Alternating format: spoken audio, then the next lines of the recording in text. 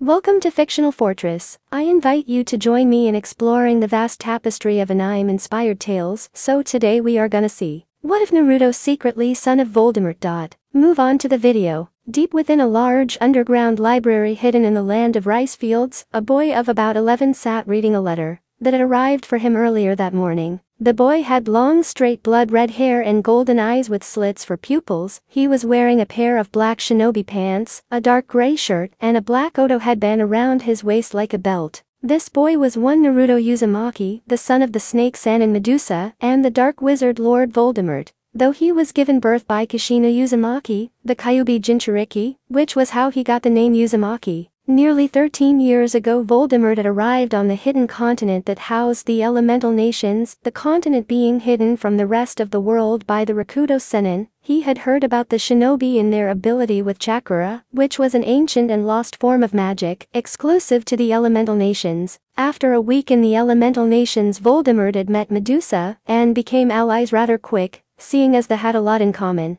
After a year in the elemental nations Voldemort had left, but not before Medusa managed to get some of his DNA and used it to fertilize an egg which she put inside of Kushina, seeing as she could no longer give birth. The night Naruto was born the Kyuubi was released from Kushina before the fourth could seal it inside of Naruto. A year after Naruto was born a man named Avery arrived in the elemental nations and informed Medusa that Voldemort had been defeated by an infant named Harley Potter. Over the next few years Naruto was raised inside of Konoha by Avery and one of Medusa's spies named Kabuto. Avery taught Naruto about the magical world outside of the elemental nations, while Kabuto trained Naruto in the shinobi arts. He even managed to get Naruto the shadow clone jutsu to help speed up his training. On Naruto's 8th birthday, he and Kabuto had fled Konoha after Avery had killed a drunken villager that had attacked Naruto. Though not without a captive, namely the Ino Yamanaka, the heir to the Yamanaka clan. Currently Naruto let out a small sigh as he reread the letter he had been brought earlier that morning.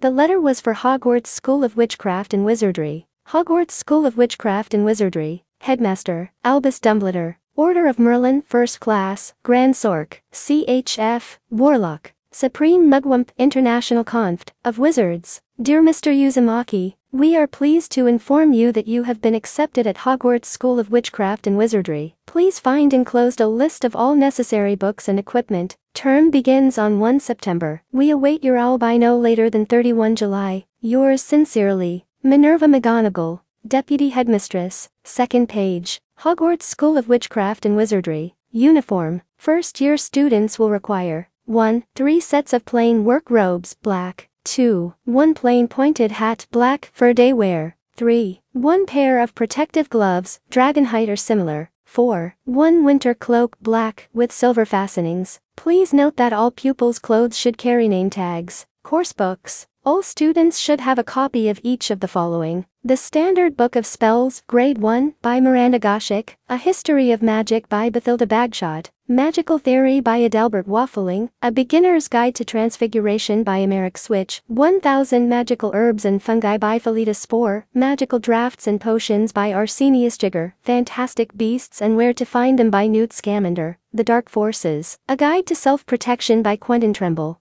Other equipment. 1 wand, 1 cauldron pewter. Standard size 2 1 set glass or crystal phials, 1 telescope, 1 set brass scales. Students may also bring, if they desire, an owl or a cat or a toad. Parents are reminded that first years are not allowed their own broomstick. Yours sincerely, Lucinda Thamsonical Pocus, Chief Attendant of Witchcraft Provisions. Well, I was wondering when this would arrive, Naruto said, a smirk slowly appearing on his face before he glanced over his shoulder at his 3 followers. The first was Ino Yamanaka. She had long platinum blonde hair and green eyes, though she had her headband around her neck like a necklace. The second was one Taiya Uzumaki. She had red hair and brown eyes. She wore a tan tunic with black shorts and standard black shinobi sandals. The third was Karen Uzumaki. She had red hair and red eyes. She was wearing a lavender uniform that exposes her navel, short black shorts, and long black thigh-high stockings with black sandals. Karen, can you go tell my mom that it's finally arrived? Karen nodded her head before vanishing in a cloud of smoke. So you plan on going to this Hogwarts? Taiya asked reading the letter over his shoulder. Yeah, I've been going over everything Mom has managed to get me from over there, from spell books to brooms. I've been preparing for this for the last few years, he smirked, looking at the letter again. I've even managed to get into contact with a number of Death Eaters, who were kind enough to send me a number of advanced spell books. It was good learning material, Ino said, reading over one of the books on the dark arts. After leaving Konoha, Naruto discovered that every shinobi clan had a magical core, but was inactive thanks to their use in chakra, so after a little work, Naruto had figured out how to activate Ino's magical core, followed by Karen, Taiya, and his other followers. Yeah, it was, and it will help us blend in at Hogwarts, Naruto smirked before seeing his mom and Kabuto walk into the library. Good morning, Mom. Good morning, Naruto. Karen tells me that you received your Hogwarts acceptance letter. Medusa smirked as she spotted the letter in her son's hands. Medusa was a tall woman with long straight black hair and golden eyes with slits for pupils. She was wearing a pair of plain gray garbs with black pants and a thick purple rope belt tied in a large knot behind his back, and blue tomo-shaped earrings.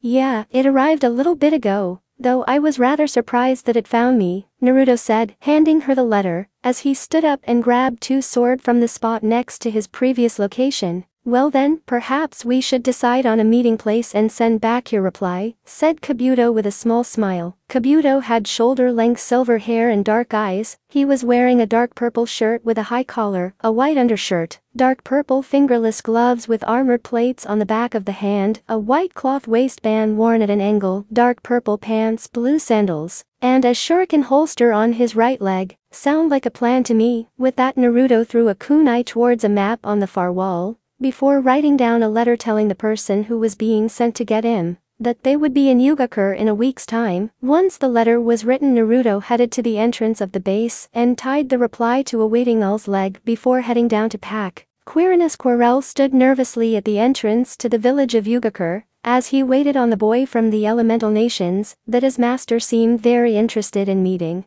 Quirrell was a rather plain man of average height with brown eye and a purple turban wrapped around his head. Like most wizards, he was wearing a plain traveling cloak. After his travels in Romania, where he had met his master, Lord Voldemort, who was in some form of spirit now, not fully dead yet not alive either, he had returned to Hogwarts in order to prepare for the coming school year, before being asked by Dumbledore to go to the elemental nations to collect 4 children from there that would be attending Hogwarts this year. Upon hearing the request, Voldemort had become very interested in this child for some reason. I wonder why Master is so interested in this child, Quirrell wondered as he looked around before he spotted the boy he was supposed to meet walking towards him with another older boy behind him. The boy he was supposed to meet, Naruto, was rather tall for his age, with long straight waist length, blood-red hair tied in a ponytail and golden eyes with slits for pupils. He was wearing a pair of black shinobi pants and a black sweater under a long black cloak. Are you the professor that is supposed to take us to get our school supplies? Naruto asked in a tone that demanded an answer, causing Quirrell to shudder. That's right, I am Professor Quirrell, and I'm the Defense Against the Dark Arts professor at Hogwarts, Quirrell stuttered out as Naruto glanced over him with an unimpressive look. I see, and the spirit attached to you is? Quirrell looked shocked at the fact that Naruto could sense his master. Let me speak with the boy. Quirrell nodded his head and began to unwrap his turban, getting a raised eyebrow from Naruto, before his eyes widened in surprise at the sight of the second face on the back of Quirrell's head. Greetings, Naruto, it is good to meet you. I am Lord Voldemort, the face, now identified as Voldemort, said, getting a raised eyebrow from Naruto. It is good to know that Medusa's experiment for someone to have both a magical core and chakra was successful. Yeah, Mom's pretty good when it comes to that sort of stuff. Naruto shrugged, glancing at Kabuto, who nodded before leaving. Good, then you will be able to help me regain my body. Naruto raised an eyebrow in slight amusement before smirking. He could help him, but he would do it on his terms. Sure, I'll help, but it will be on my terms. Voldemort narrowed his eyes at the boy before slowly nodding. As long as the boy helped him regain his body, he didn't much care. Good, then shall we be going? We really need to get our things before the school year starts. After re-wrapping his head, Quirrell placed a hand on Naruto's shoulder before, with a loud bang, the two vanished before reappearing outside of an old-looking bar that none of the muggles appeared to be able to see.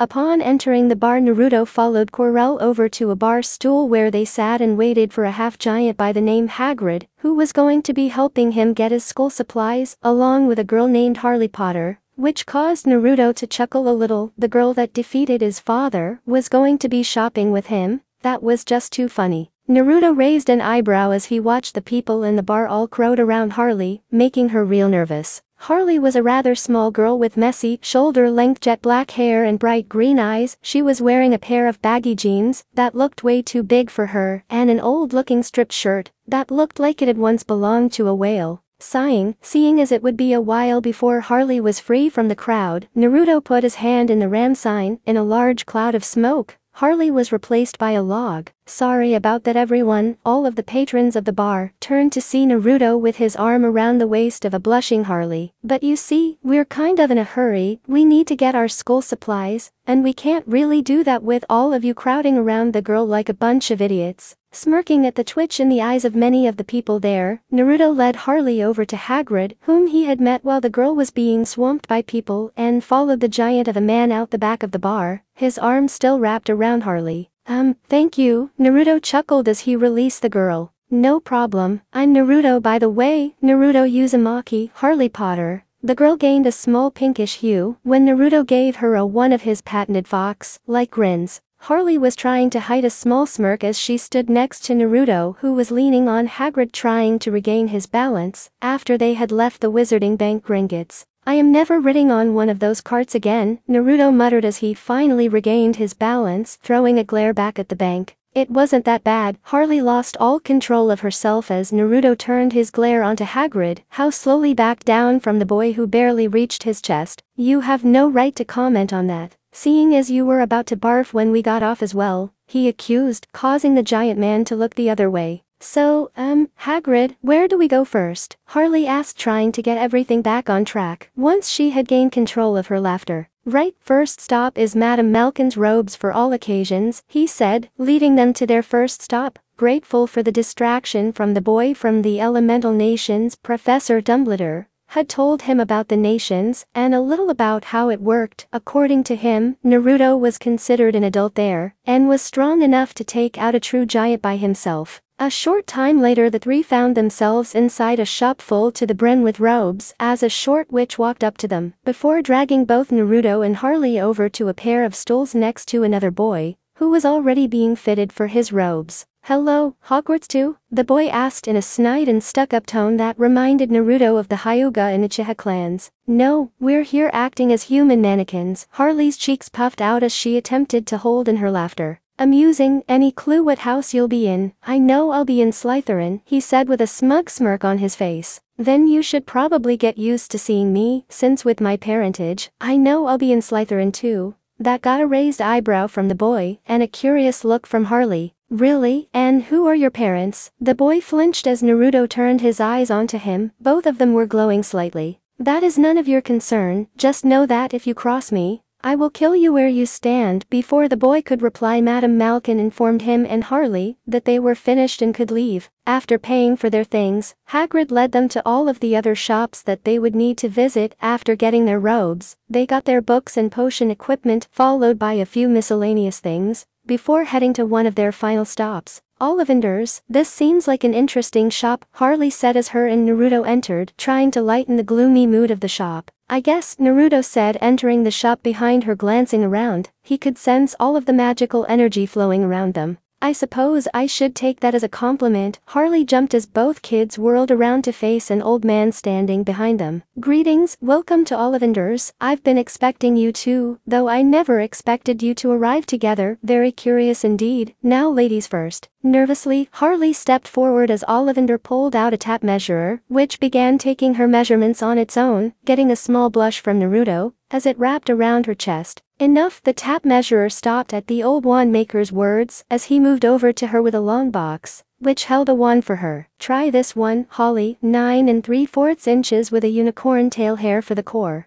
Harley took the wand and gave it a small wave, causing a nearby vase to shatter, before Ollivander snatched the wand from her, replacing it with another wand, which he soon took, only for it to be replaced again with a different wand. For the next hour Naruto watched as Ollivander had Harley try a number of different wands before he pulled down a box and held it for a few seconds, just staring at it. I wonder, yes, why not, he muttered as he walked over and handed the girl the wand, which caused her to surge with power the second the wand touched her palm. Holly, 11 inches with a phoenix feather core. Curious, very curious indeed. Sorry, but what's curious? Harley asked, and even Naruto leaned in to hear what the old man had to say. I remember every wand I've ever sold, Mrs. Potter. It so happens that the phoenix whose feather resides in your wand gave another, just one other. It's curious that you should be destined for this wand when its brother gave you that scar, Ollivander said, getting wide eyes from Harley and a raised eyebrow from Naruto. As Harley sat down, Naruto stepped forward in order to get his wand, getting a raised eyebrow from Ollivander. Ah, Mr. Uzumaki, just like Miss Potter. I've been waiting for you. Ollivander left before returning with a long black box with chains around it. Dumbledore told me about you, about your parents. I must say I was quite surprised when I heard who they were. Dumbledore knows who my parents are? Naruto asked, slightly surprised. He didn't think anyone besides him, his mom, his followers, Kabuto, and Lucius Malfoy. Yes, he was quite interested in the fact that he had a son, even if it wasn't in a normal way. Naruto shook his head, wondering where the old man was going with this. It took me a while, but I was finally able to find the wand I believe would be perfect for you, one I hope you can redeem. He opened the box and pulled out a long white wand, which he slowly handed to Naruto. As Naruto took the wand, he felt a flood of power flow rush through him before, without warning, his world went black, only to be replaced by a large cage with the word seal over the keyhole. The strange this was that there were two cages, and Harley was standing next to him wearing a confused look on her face. Naruto, where are we? Harley asked before freezing as two pairs of giant red eyes opened from behind each of the cages. So, my jailer decided to visit me, and you somehow managed to retrieve my other half, one of the pairs of red eyes said, causing Harley to move behind Naruto in fear. What the hell are you babbling about now, you overgrown plushie? Naruto glanced at the other pair of eyes, then over his shoulder at the girl who lived before the Kyuubi's words started to sink into his mind. Don't tell me, that pair of eyes is your yin half? Quite perceptive. Did you figure that out from my yang half's words, or was it simply a lucky guess? The yin Kyuubi snarled, getting narrowed eyes from Naruto, who pointed his wand at the two foxes. Silencio, Naruto muttered, and both foxes fell silent, their eyes narrowing at Naruto in anger. Naruto, what's going on? Where are we, and who are they? Harley asked, pointing at the two giant foxes that were glaring at them.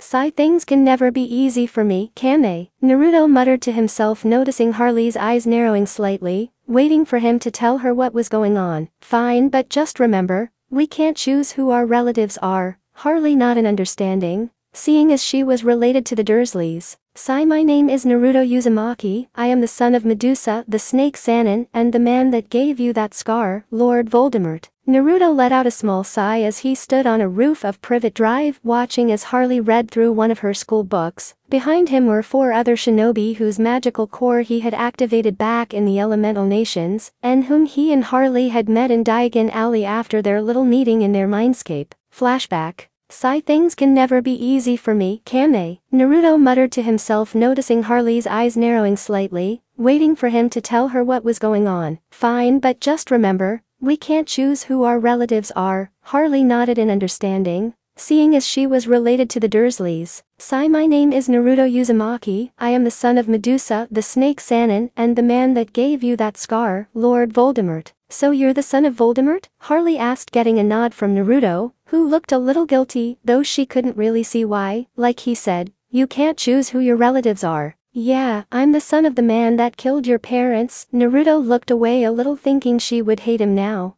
which hurt him for some strange reason. He didn't know why, but he felt a strong connection with Harley that he couldn't really explain. You know, I don't blame you for that. Naruto's head snapped in her direction, confusion written on his face. Like you said, you can't choose your family. She smiled, getting a small smirk from Naruto. But that doesn't explain why you were afraid of telling me. Well, that's partly due to these two. Naruto pointed at the 2 giant foxes behind them. Back where I'm from, people hate people like me, people who hold back creatures like them, Biju as they're known. Because of that fear and hate, myself, and the other 8 Jinchuriki, as we're known, develop a lot of trust issues. Alright, but that doesn't answer my questions, Harley said with a raised eyebrow. Don't worry, I'm getting there. He let out a small sigh. Anyways, I come from a place called the Elemental Nations. It's a rather large island-like continent, much like Australia. Though not as big, it's surrounded by a powerful barrier that makes finding it almost impossible. In the elemental nations, everyone has what you call a chakra core, which is the same as the magical core wizards have but also different. Naruto shook his head at the girl's questioning look, telling her he would explain later. Anyways, of about 3 years before my dad attacked you, he found the elemental nation and began learning about it and its people. After a while he met my mom, Medusa the Snake Sannin. After about a year before either of us were born, my mom, who is unable to have kids, took some of my dad's genes and implanted them into one of her eggs, before placing it inside of another woman who gave birth to me.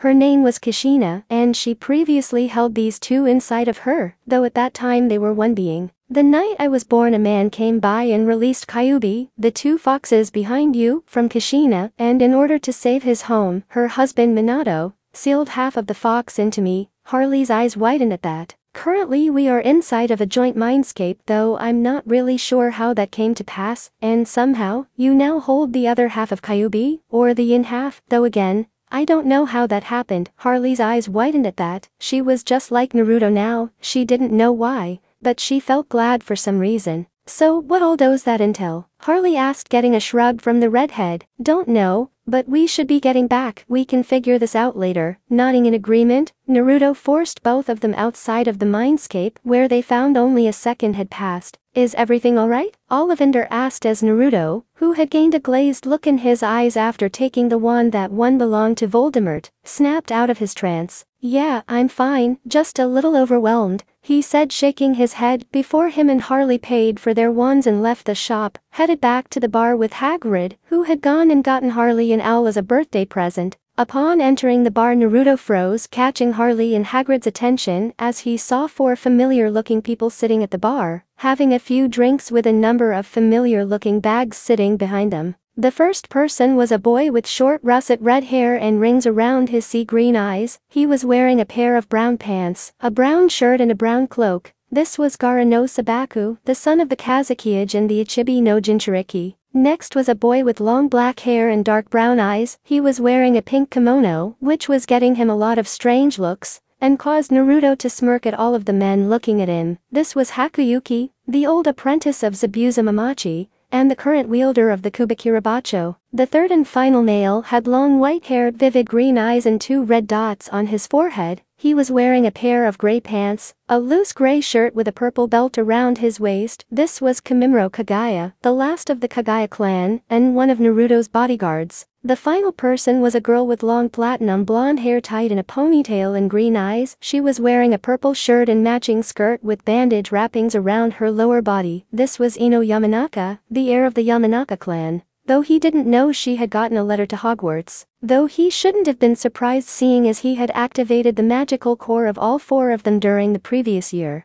Flashback end. After meeting up with the 4 and introducing them to Harley, Hagrid had escorted said girl back to her aunt and uncle's, while the shinobi had a small meeting, in which Naruto told them what had happened after getting his wand, and that he planned to train Harley in the shinobi arts, since he could now sense her chakra core. So what's the plan, Naruto? Ino asked, looking at Harley. After Hagrid had taken her back to her relatives, Naruto and Ino had, using their shinobi training, gone to see her a lot, and Ino had become fast friends with Harley. Tomorrow is when we leave for Hogwarts. I want you to make sure she gets onto the train without incident. Ino nodded before the 5 shinobi all vanished in their own chosen ways. They needed to finish preparing for the next day. Harley looked around nervously as she stood in King's Cross Station. Her aunt, uncle and cousin had just left, and, according to the clock on the wall, she only had 10 minutes to get onto the train to Hogwarts. What am I supposed to do now? Hagrid didn't tell us how to get onto the train, Harley wondered as she looked around, hoping to see Naruto or one of the other shinobi.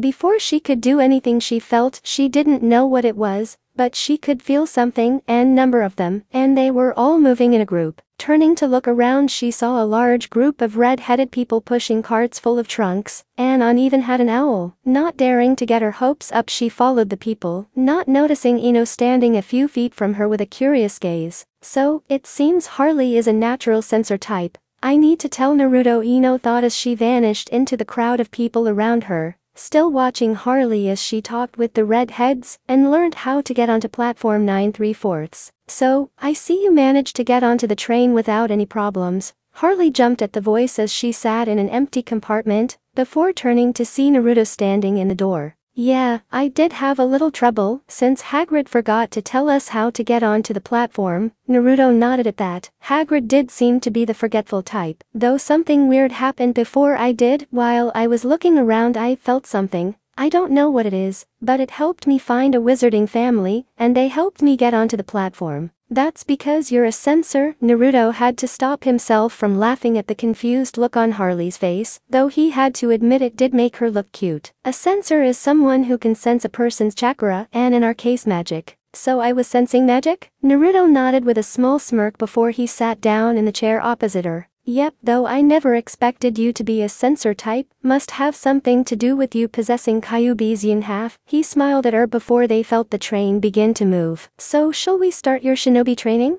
Harley nodded eagerly, wondering what type of training she would be doing. Good, then put those on. He tossed her a pair of bracelets and anklets, which she looked at confusedly before putting them on, figuring he must have a good reason. Once all four were on, Harley sunk to the floor, feeling like an elephant was sitting on top of her. Those trinkets are training weights. They have special seals on them that increase the amount of weight every 3 months. That way your body can get used to the weight. Naruto smirked, remembering the times H had to wear them. Though thanks to Kyuubi healing your body, you should be getting used to the weight already. Harley blinked at that. Naruto was right, the weight was starting to lighten a little, though it now felt like she was trying to lift a boulder. After a few seconds, Harley had managed to pull herself up just before the compartment door opened and a boy with bright red hair stuck his head in. Is anyone sitting there? Everywhere else is full? He asked, pointing to the empty seat next to Naruto. Sorry, but we're waiting on some friend, Naruto said quickly, which was true. He had told Haku and Ino to meet him once he found Harley. But you can sit there until they get here. He pointed to the seat next to the door.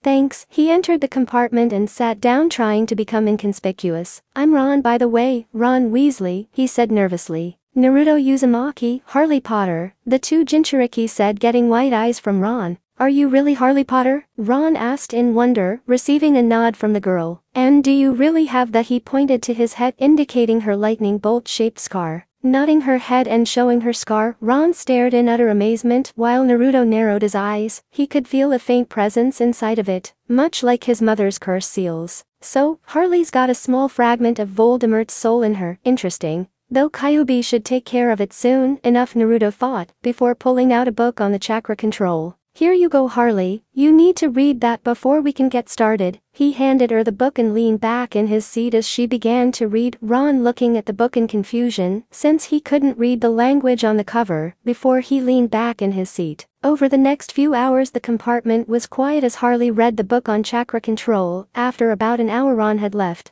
Like he agreed to, when Haku and Nino arrived. Once Ron was gone, the three began talking about what they expected from Hogwarts. Well, this has been an uneventful trip, Naruto said, reading through an advanced potions book, going over a potion called the Polyjuice Potion, wondering if he could use it to copy bloodlines like the ones Haku and Kamimaro had. Before he could voice his idea to the three, the compartment door opened and in walked a girl with bushy brown hair and brown eyes, who was already in her school robes. Excuse me, but has anyone seen a toad? Never lost one? She asked, causing everyone to look at her before Naruto sniggered at the blush creeping across Haku's face. No, we haven't, sorry, Haku stuttered out, getting a chuckle from both Naruto and Ino and a concerned look from Harley. With a nod of understanding the girl left, at which point Naruto and Ino burst out laughing, causing Haku to become redder. What's so funny? Harley asked, looking between Ino and Naruto, who were still laughing their heads off. It's nothing really, just that Haku has a crush on that girl, Ino said, and both of them burst out laughing again as Haku sunk his head behind the book he was reading, hoping to become invisible.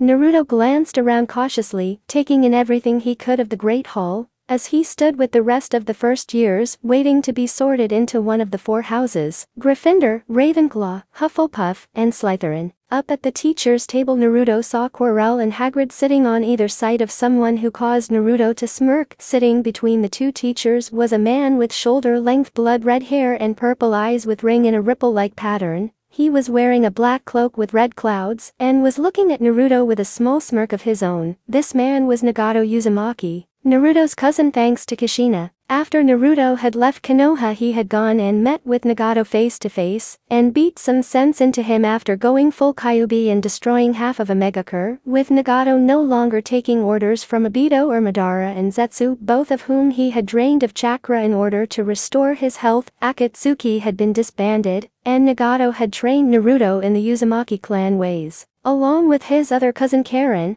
who would hopefully be attending Hogwarts in a year. So, it looks like Nagato was able to get a position here, while Konan runs AIM. Naruto thought as the Sorting Hat, which was sitting in front of the hall, finished singing, and Professor McGonagall, a strict-looking witch, began reading of a list of names. After disbanding the Akatsuki minus Itachi who agreed to stay in AIM and help train Naruto, Naruto had activated Nagato's, Itachi's and Konan's magical cores, and gave them the books he had received from the Death Eaters he had been in contact with. He had even activated his mother's core, something she found rather useful. Harley Potter. Naruto snapped out of his thoughts and glanced up as McGonagall called Harley's name, causing the whole hall to fall silent. Glancing around, Naruto noticed that Kimimaro had been placed in Slytherin while he was thinking, and a number of other people had been placed in other houses. Harley was nervous as she sat on the stool, the sorting hat being placed on her head. The last thing she saw before it fell over her eyes were Naruto's slitted eyes watching her with interest.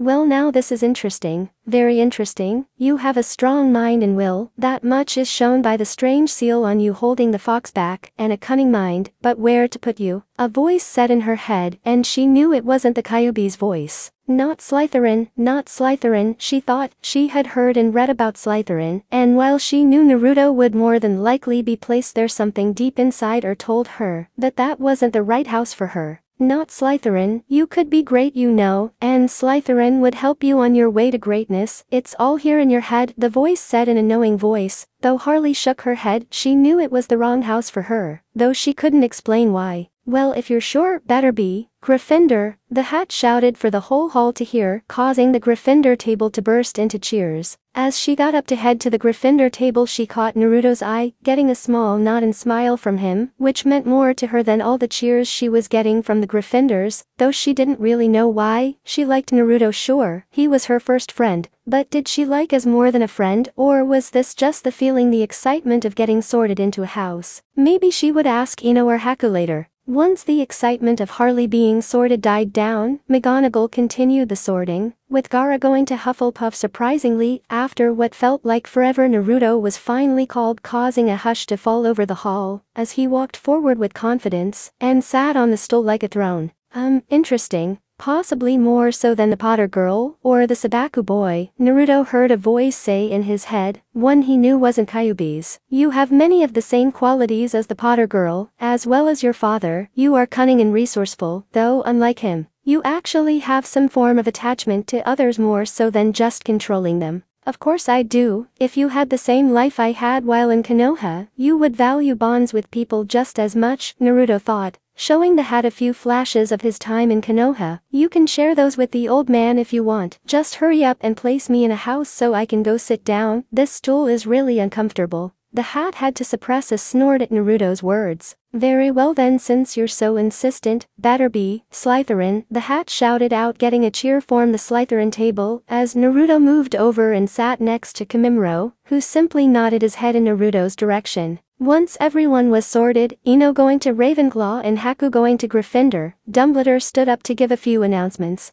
I have just a few announcements before we begin our start of term feast. Firstly, I would like to introduce you all to Mr. Nagato Uzumaki, who has traveled from the Elemental Nations. He will be teaching a new class, something that will help you should you ever lose your wands, a self-defense class, or as they call it in the Elemental Nations, Taijutsu. At this, the whole school broke into whispers. Also, the class is mandatory for all years and will be taken through all 7 years. Another bout of whispers swept through the hall at this. When the whispering had died down, Dumbledore went on to inform them about other things, such as the forest being out of bounds, as well as one of the third-floor corridors, before he waved his hands, causing the food to appear. So, Nagato's going to be teaching here. That will make training Harley a lot easier, Naruto thought with a smirk. Speaking of my other half's jailer, it appears that Weasley boy is trying to make himself out to be an alpha. Naruto glanced over at Harley, who was sitting between Haku and Ron, with Ron trying to be over-friendly. We'll see about that. Naruto began channeling a little bit of chakra and killing intent and directing it specifically at Ron. Harley let out a small sigh as she sat next to Haku and across from Hermione, whom Haku was blushing at while talking. "What's wrong, Harley? You seem kind of upset," Hermione asked, seeing Harley glance over her shoulder at Naruto. "It's nothing, I was just hoping Naruto would be in Gryffindor too.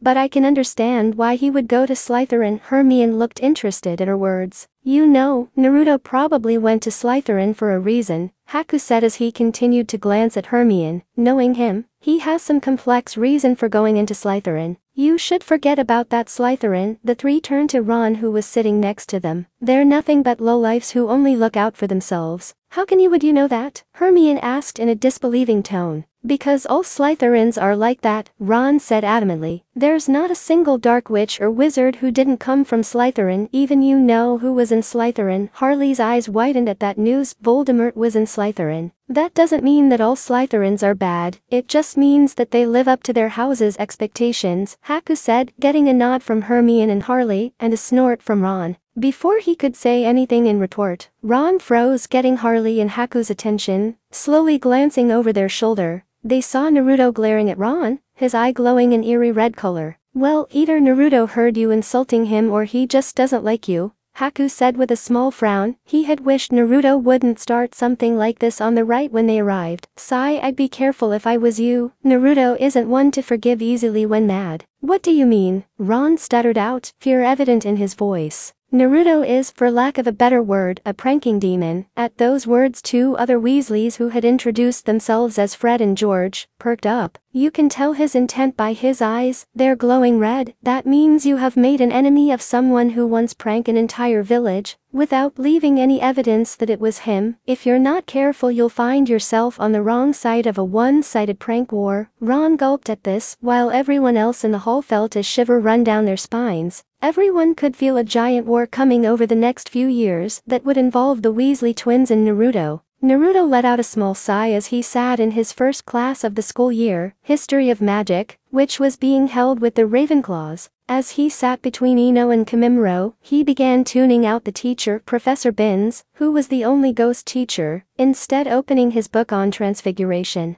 "Well now, this is interesting," Naruto muttered as he came across a passage labeled Animagus, which caught the attention of his fellow shinobi. "Listen to this, an Animagus is a witch or wizard who can morph him or herself into an animal at will. It takes skill, practice, and patience for wizards and witches to become Animagus." For more information, read A Guide to Transfiguration Grade 4. "Well, that seems useful," Ino said, thinking over all of the different types of animals out there, trying to figure out which one would suit her. "That's not the only thing that seems useful," Kimimaro said, pointing at the next part in the book that told of another form of powerful magic. Apparition. Apparition is a magical method of transportation and is basically the magical action of traveling by having the user focus on a desired location in their mind, then disappear from their current location and instantly reappear at the desired location. In short, it is a form of teleportation. It is by far the fastest way to get to one's desired destination, but is tricky to pull off correctly and disastrous if botched up. That's something we should talk to Dumbledore about letting us learn this year. It would help when returned to the elemental nations." Naruto smirked as he continued to flip through the book, wondering what Harley was doing. Harley let out a small sigh as she sat next to her new friend Ron, in their first class of the year's Transfiguration. During the feast the previous night, after Naruto's killing intent as Haku called it, Harley and Ron began talking, and Ron began telling her everything he knew about the wizarding world. After that the two had become friends, Harley reasoning that they were in the same house, so they might as well try to get along. "Something wrong, Harley?" Hermione asked as Professor McGonagall explained what they would be learning in class this year. "No, it's just, I can't really explain it, but I have the strange feeling that things are going to become very hard for us later on this week," said as a small shiver ran up her spine. Something told her Naruto would be talking to Dumbledore, which would make her school life that much harder, and it only just begun. It was probably something Naruto has planned. Haku chuckled as he copied what McGonagall was saying along with Hermione. Knowing him, he probably found something that only older students are allowed to learn that he thinks will be useful back in the elemental nations. "My other half-jailer sounds like an idiot," Harley heard Kyuubi say from inside her head, getting a confused look from the girl. If Kyuubi's bugging you, just close the connection by focusing on something else, Gaara said, causing Harley to turn to him curiously. Ichibi never really knows how to shut up, and Kyuubi is always making fun of Naruto. We found that if you focus on something, such as a book or training, you can close them up for a time. Sighing, Harley put her head down and tried to close of her connection to Kyuubi while wondering what Naruto had planned for them. As the first lessons of the day came to an end and everyone headed to the Great Hall for lunch, Naruto leaned against the door to the hall looking around, waiting for Harley. After his first class, Naruto had sent a shadow clone to his second class, Defense Against the Dark Arts, while he went to the library, where he managed to find information on Animagus apparition and the polyjuice, which he sent a clone to start working on, since it took a full month to make. Naruto looked up and smirked at the sight of Harley walking over to him along with Haku, Hermione and Ron. "What are you doing out here?" "Waiting for you," he smiled, sending another chill down Harley's spine. "During my last 2 classes I found some useful things and figured you might like to learn them with me." The 4 Gryffindors blinked at him, waiting for him to tell them what he found, only for him to hand them a piece of paper. Blinking in confusion, they all looked at the paper and read what Naruto had found. "See, I told you it was something he had planned," Haku said, getting a raised eyebrow from Naruto. "And what's that supposed to mean?" Haku raised his hands in surrender and moved behind Harley, causing the 2 female Gryffindors to giggle. "It means that he knows you." The 5 turned as Kamimuro approached, followed by Gaara and Ino. "Just like me and Ino know you, and we know how to stop you from doing anything stupid." "And when have I ever done anything stupid?" The 4 shinobi simply stared at him with blank looks on their faces. "Do you want the list alphabetically or numerically?" Naruto narrowed his eyes at Ino, who simply stuck out her tongue out at him before grabbing the list from Harley and looking it over. "This actually seems like it would be very useful," Kamimuro said, glancing over Ino's shoulder at the list and raising an eyebrow. "Well, that's why I chose them," Naruto said, exasperated, as they group all moved into the hall before sitting at the Gryffindor table, ignoring the curious looks from the other students around them. "But Naruto, do you really think we can learn any of this yet? I mean, it's only out first day. We haven't even got homework yet,"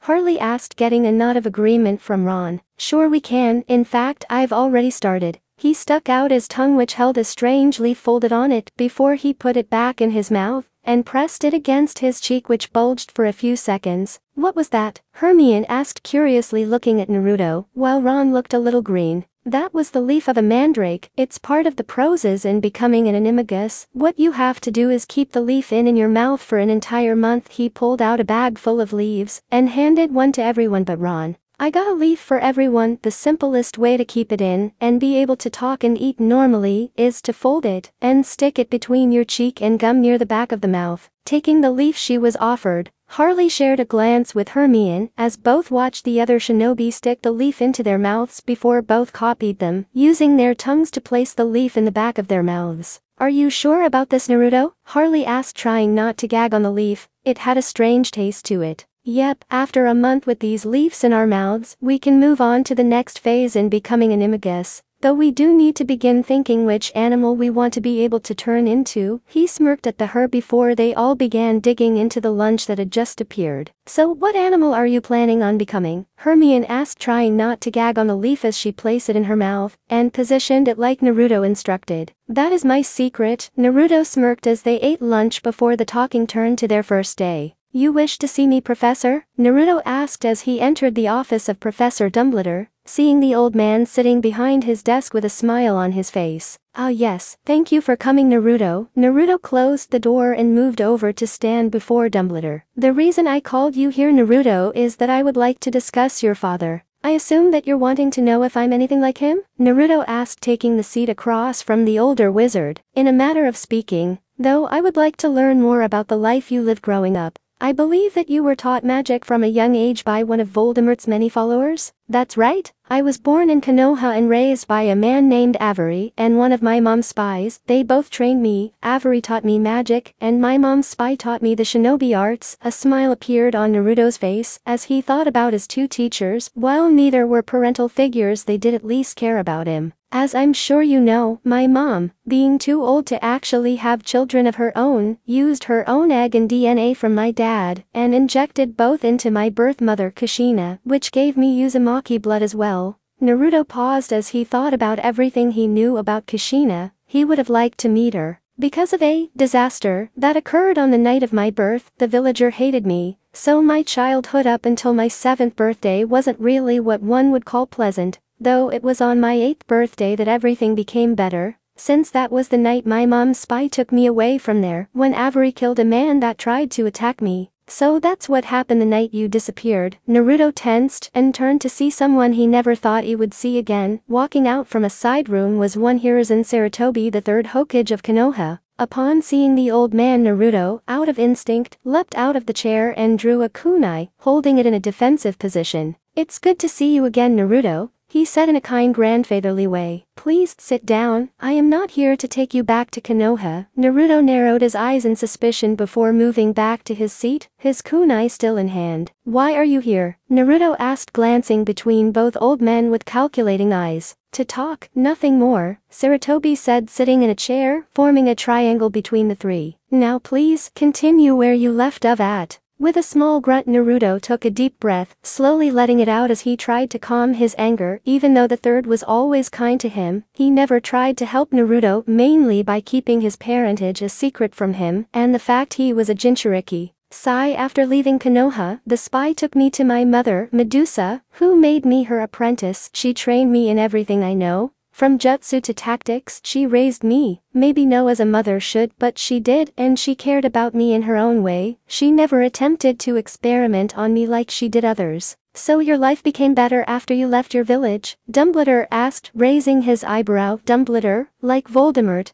had stumbled upon the elemental nations when he was younger and met Sarutobi just after he had been named Hokage, which was how he knew the man. "Not really, it's just I didn't have to listen to everyone muttering behind my back or glaring at me everywhere I went." Naruto threw the 3rd a heated glare, as he looked away to avoid Naruto's eyes. "After I left and was trained by Mom, I met a number of people, all missing shinobi, who trained me in different ways, each teaching me powerful jutsu. They taught me strategy, tactics, poisons and antidotes, everything I would need to be a powerful shinobi." "I see. And what of your wizard training? Seeing as Avery is unfortunately dead?" Dumbledore asked, crossing his fingers and leaning on them. "Avery was in contact with a number of other Death Eaters. After he was caught, I sent them a letter asking for books and things, and they sent me things on basic jinxes and hexes. They even sent me instructions on the 3 unforgivable curses, which I have used many times," Naruto said, thinking of the first time he used one of the curses, the Imperious Curse. He used it on Haiden, using the idiot as a distraction to get into aim in order to talk with Nagato. "You've used the unforgivable curses?" Dumbledore asked, a little surprised. He had never heard of someone so young using the curses before,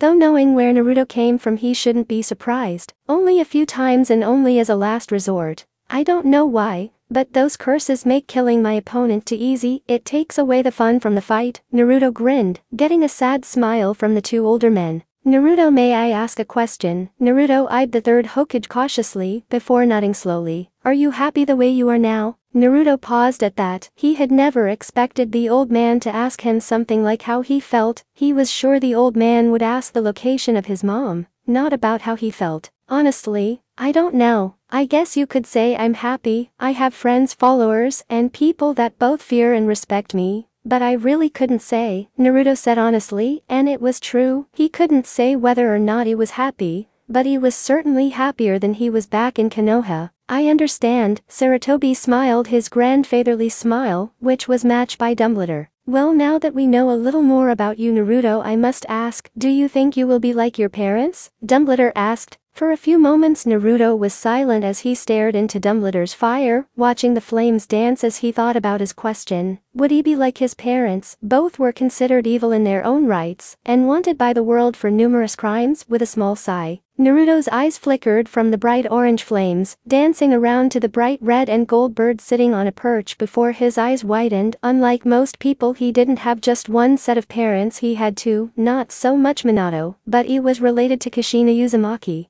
That's hard to say, since unlike most people I have two sets of parents. I'm a mixture of Voldemort's and Medusa's DNA, but I was grown inside Kushina and absorbed some of her DNA as well. The two older men looked curiously at Naruto, waiting for him to continue. but I guess in answer to your question, it will all depend on my relation to the person. If they're friends or neutral, then I might be like Kishina, hot-headed when mad, but otherwise kind. But to my enemies, I'll be more like Medusa or Voldemort, torture them into insanity or just outright kill them. Both of the older men stared at him, trying to figure out the enigma that was Naruto. Though I will let you know now, old man. Naruto turned to face Sarutobi, his eyes were blood red. My mom plans to destroy Konoha. I don't know how or when, she wanted it to be a surprise for me. But I'm letting you know now, when she does attack, I will be there fighting next to her, repaying that village for 8 years of shit. And if you, Kakashi, Yugao, or Anko try to stop me, I will kill you without hesitation. At this proclamation, both old men tensed a little before relaxing at the smirk on Naruto's face, which told them while he was serious, the chances of him having to kill any of the 4 people he named were slim to non-existent. Harley let out a small sigh as she stood with the rest of the first years out on the grounds of the school. It was the first Friday of the year, and like everyone else, she was curious about their first self-defense class of the year. Though like everyone except for Naruto and the other shinobi, she was getting tired of waiting for their new teacher. Where do you think this guy is? Ron asked in a whisper, looking around like the rest of the class. Shrugging her shoulders, Harley began looking around before she sensed a powerful chakra signature above them. Looking up, Harley let out a gasp of surprise at the sight of Nagato, standing in the air high above them. Took them long enough, Harley heard Gaara say, getting a chuckle out of Naruto. As the rest of the first years, upon hearing Harley gasp, looked up and stared in amazement at the sight of their new teacher standing there looking down upon them. So you finally noticed me. That was faster than the other years, Nagato said as he landed in front of the gathering of first years. And seeing as it was Mrs. Potter that noticed me first, I believe Gryffindor should get 10 points. Now, as you all might have heard, this class is not like your normal classes. You will not be waving your wands or reading out of books. In this class you will sweat, and you will come to hate me. But what you learn in this class just may save your life one day if you work at it, Nagato said, getting a smirk from the shinobi in the class smirk. Now why don't we have a demonstration of what you might be learning over the next few years? Naruto, Ino, if you would please step forward. The 2 shinobi shared a small glance as they moved to the open space next to Nagato. You ready for this? Naruto asked as they stood a few feet apart facing each other. I plan to win this time, Naruto smirked as the 2 got into their respective stances, as Nagato stood between them, the other shinobi moving everyone back a good distance. Remember, this is taijutsu only, no nin-gen, or kenjutsu allowed, and try not to be too destructive. Both smirked at that before nodding. Very well then, begin, Hajime. At his signal both shinobi rushed each other prepared to impress their classmates. Harley stared in awe as she watched Naruto and Ino fight. Around her the other first years were wearing wide-eyed expressions as the 2 threw punches and kicks like nothing. Though Harley noticed that Gaara and Haku were talking while Kimimaro read a book. This is insane, Ron muttered, getting an agreeing nod from those around him. I don't think they're really trying though, Harley said, getting strange looks from everyone. Very good, Harley. Another 5 points for Gryffindor, Nagato said from behind them, while Naruto and Ino spared. Nagato had begun walking around the class trying to get a feel for these wizards. At the sound of Nagato's voice, everyone, minus Harley and the shinobi, jumped in surprise as they glanced at him. You're right, those 2 aren't really trying. They are simply giving a small demonstration of the basics, he said as everyone turned back to the 2 fighting. Excuse me, Nagato, can we go now? Everyone turned to see Naruto and Ino leaning against a nearby tree, both eating sandwiches. I still need to finish that essay for McGonagall which is due after this class, Ino said, getting a sigh from Naruto, while the other first years looked between the 2 by the tree and the 2 fighting. Sigh, Ino, you may go and finish your report. Naruto, I want you to help me with the class, Ino beamed before vanishing in a swirl of water, followed by the other shinobi, while Naruto finished of his sandwich. Fine, what do you want me to do? At the question all of the first years felt a shiver run down their spine at the smirk Nagato gave. That new teacher is evil, one of Naruto's fellow Slytherins, a girl named Tracy Davis, as she pulled herself into the common room along with the other Slytherin first years, minus Naruto and Kimimaro, who were following along without a care in the world. Yeah, how are you 2 alright? Asked another girl, Pansy Parkinson, as all of the first years glanced over at Naruto and Kimimaro.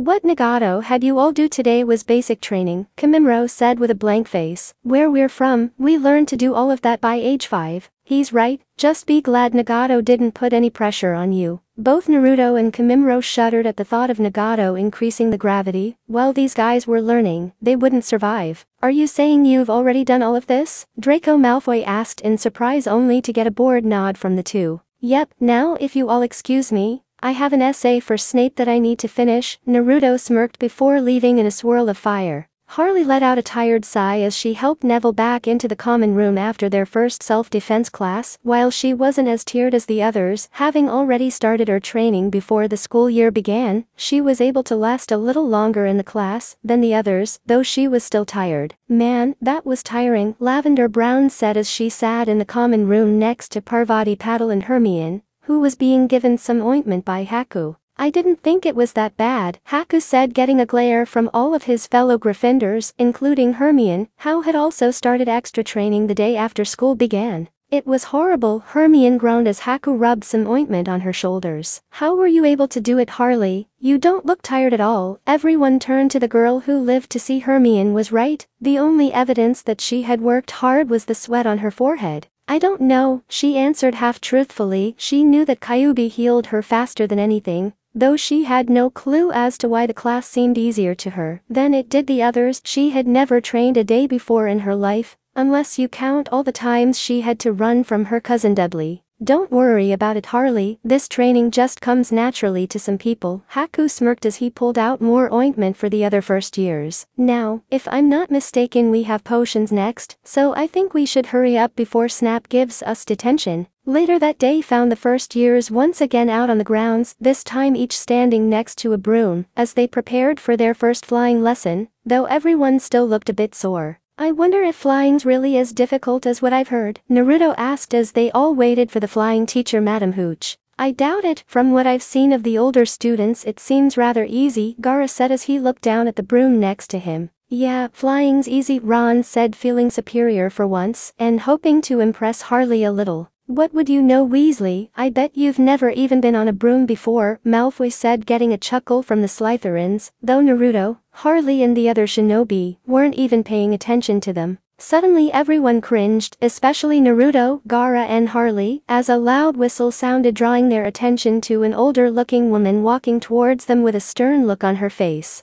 I am Madame Hooch, and I will be your flying instructor. Now I want you all to stand next to your brooms, she said sternly. Well, what are you all waiting for? Once all of them had moved to stand next to their broom, Madame Hooch began barking instructions, which they followed until Neville, who was very jumpy, panicked about being left on the ground and pushed off the ground, which ended up with him getting a broken wrist. Well, that was a waste of time, Naruto muttered as Harley sat next to him at the Slytherin table for lunch. They had taken to eating with a different house for lunch every day. What happened? Ino asked, looking between Naruto and Harley, both of whom had been taken from the flying lesson by their heads of house. McGonagall took me to meet Oliver Wood, who's captain of the Gryffindor Quidditch team. They made the Seeker, Harley said, a little confused. After Neville had broken his wrist, Malfoy had picked up the Remembrall, which he had gotten that morning. When Harley ordered him to give it to her, Malfoy hopped onto the broom he was still holding and flew off, with Harley and Naruto following. Once they were high enough, Malfoy threw the Remembrall as hard as he could, prompting Harley and Naruto to fly after it, with Harley catching it after a 50-foot dive. With the Remembrall in hand, the two landed amidst a cheering crowd of first years, only for Professor McGonagall and Snap to appear, and took both Jinchuriki away. Yeah, Snap did the same thing. Said if I didn't join the team as Seeker that he would give me detention for a month, Naruto sighed. It wasn't that he was really worried about getting a detention,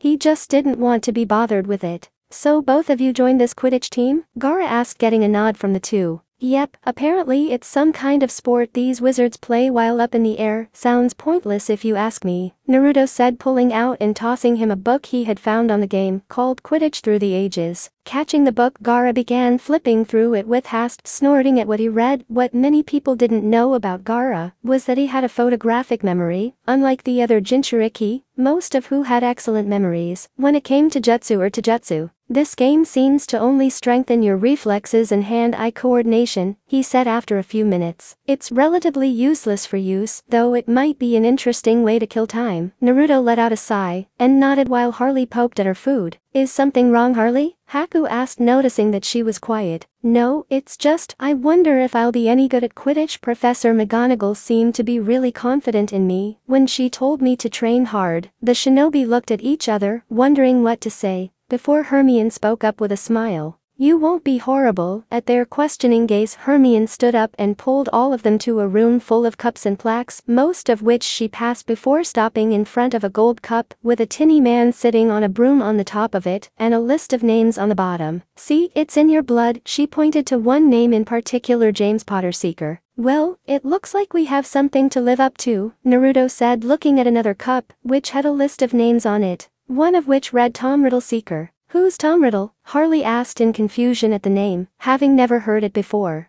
Don't worry about it now, just know we both have a name in this game that we need to live up to, Naruto said, pulling the girl into a one-armed hug, causing her to blush a little. While Naruto glanced back at the name, after his talk with Dumbledore and the old Hokage, Naruto had sent a number of clones to find out everything they could about his dad. And after a bit of digging, they found out he had acted as a seeker in his final year at Hogwarts during the last game of the season and helped win the cup, which got him his name on the cup with the rest of the team. Over the next month, things fell into a pattern at Hogwarts. Every morning the shinobi, Harley and Hermione, would wake up around 5 for early morning training. Both girls were slowly getting better. Once training was done, they would head inside and join the rest of the school for breakfast, all of them eating at a different house table, despite the looks they were getting from the older students, before they headed off to class. During the weekends, the shinobi would lounge around on the grounds or spar on the lake, drawing the attention of many of the other students, who would watch them as they fought on top of the lake, though they would only use taijutsu, saving their ninjutsu training for the forest. The most interesting thing that had happened, in Naruto's opinion anyways, was when Malfoy had challenged Harley to a wizard's duel. Naruto, who had overheard Malfoy's challenge and Ron's immediate acceptance in Harley's place, had gone to watch this duel, only to find out Malfoy had told Filch about them meeting in the trophy room. While Naruto and Haku, who had followed Hermione, who had tried to stop Harley and Ron, were allowed to be out after hours, Harley, Hermione, Ron and surprisingly Neville were not, and all of them ran when they heard Filch looking for them. Without any real sense of where they were going, the six ran and hid in the third-floor corridor, where they found the reason for the corridor being out of bounds, a giant three-headed dog which was standing on a trapdoor, though the only ones who noticed it were Naruto, Haku, and Hermione, before they all ran back to Gryffindor Tower. Man, I'm so bored, Naruto groaned as he sat at the Gryffindor table with the rest of his friends, minus Ron, who was sitting away from them as they ate the food for the Halloween feast. I thought coming to this place would be more exciting, but the most fun I've had so far is hunting Acromantula for their venom. Well, it could be worse, Ino said as she enjoyed the food from the feast. By the way, where's Hermione? She's in the bathroom, crying, Harley said, shooting a small glare down the table at Ron, who noticed the glare and looked away. What happened? Naruto asked, noticing where Harley looked, before a number of different scenarios flew through his head, along with pranks for getting back at Ron.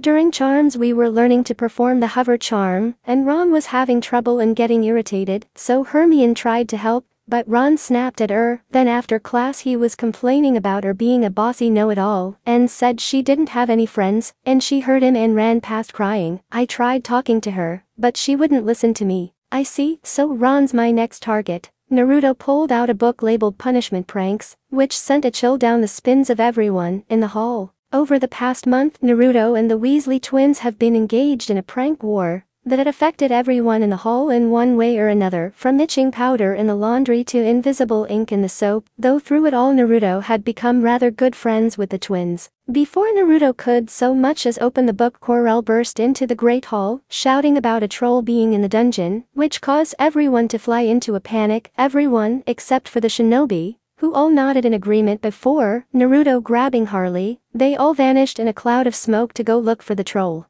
"Are you sure this is a good idea, Naruto?" Harley asked as she ran down the hall after the shinobi. She was currently wearing a standard Anbu uniform, as were the others. "Of course, this is a good test of how far you've come since the school year began, and if things get too rough, we can always step in and finish the job," Naruto said over his shoulder. After their first self-defense class, Naruto had begun teaching Harley how to use chakra and had even opened Hermione's chakra pathways in order for Haku to teach her. "If you're sure, I guess I can give it a try," she said, though she wasn't feeling very confident, even though she had been training with Naruto and the others for a little over a month now, and according to them both her and Hermione were at roughly genin rank. She wasn't very confident in her abilities. After a few minutes of running, they all stopped as they saw the huge hulking form of the troll lumber into a room, which caused Harley's eyes to widen in horror. "No, Hermione's in there." Without thinking about what would happen next, Harley channeled chakra into her legs and shot off towards the door and burst through it to see the troll attacking Hermione,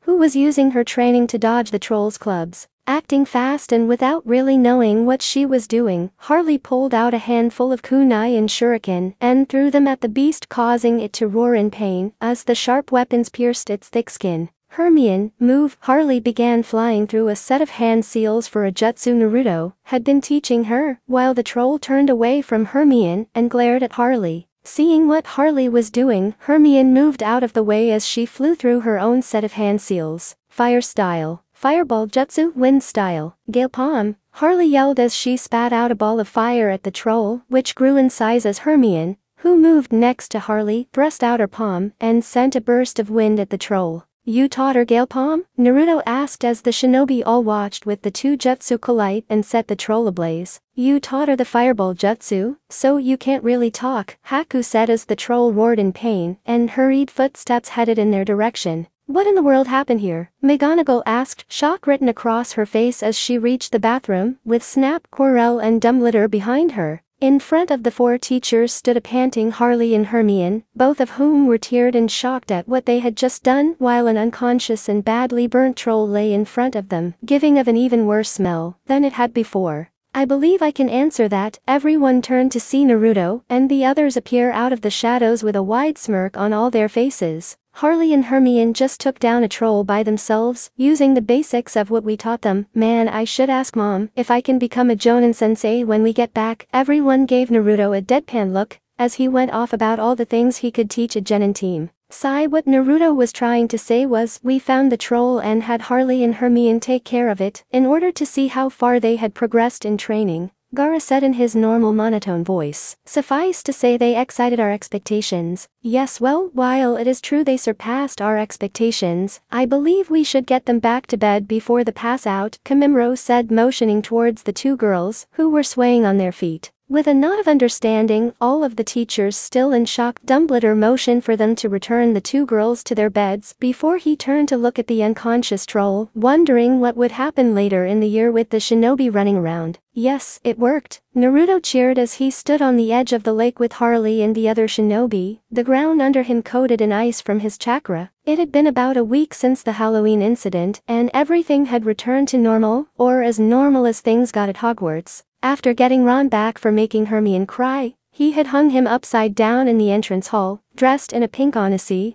that made him look like a rabbit. Thing had gone back to normal, though Naruto and Harley were now joining in Quidditch practice with the rest of their house teams using the two new Nimbus 2000 that had arrived for them the day after the troll incident. "But it only works for us," Harley said as from behind Naruto, a patch of ice under her feet as well. The Saturday after the troll incident, Naruto had announced that the polyjuice potion was finally done, and that they would be seeing if his theory of obtaining Kekkei Genkai from this would work. His theory had been right partly. The polyjuice potion had worked in transferring Haku's ice release, though only Naruto, Harley and Gaara managed to retain the bloodline after the transformation was over. Still, it worked. Naruto grinned as he held up a tray with 4 goblets, 2 of which were cement-colored, while the other 2 resembled blood. "Harley, these are 2 more cups of polyjuice potion, one containing a hair from Kamimaro and Nagato." "Why are there only 4? She asked, looking at the tray curiously. "Well, Gaara didn't want the Shikatsu Myaku if this worked like I thought, and Uncle Nagato said that if it did work, only me and you were allowed to get the Rinnegan." Harley blinked at that.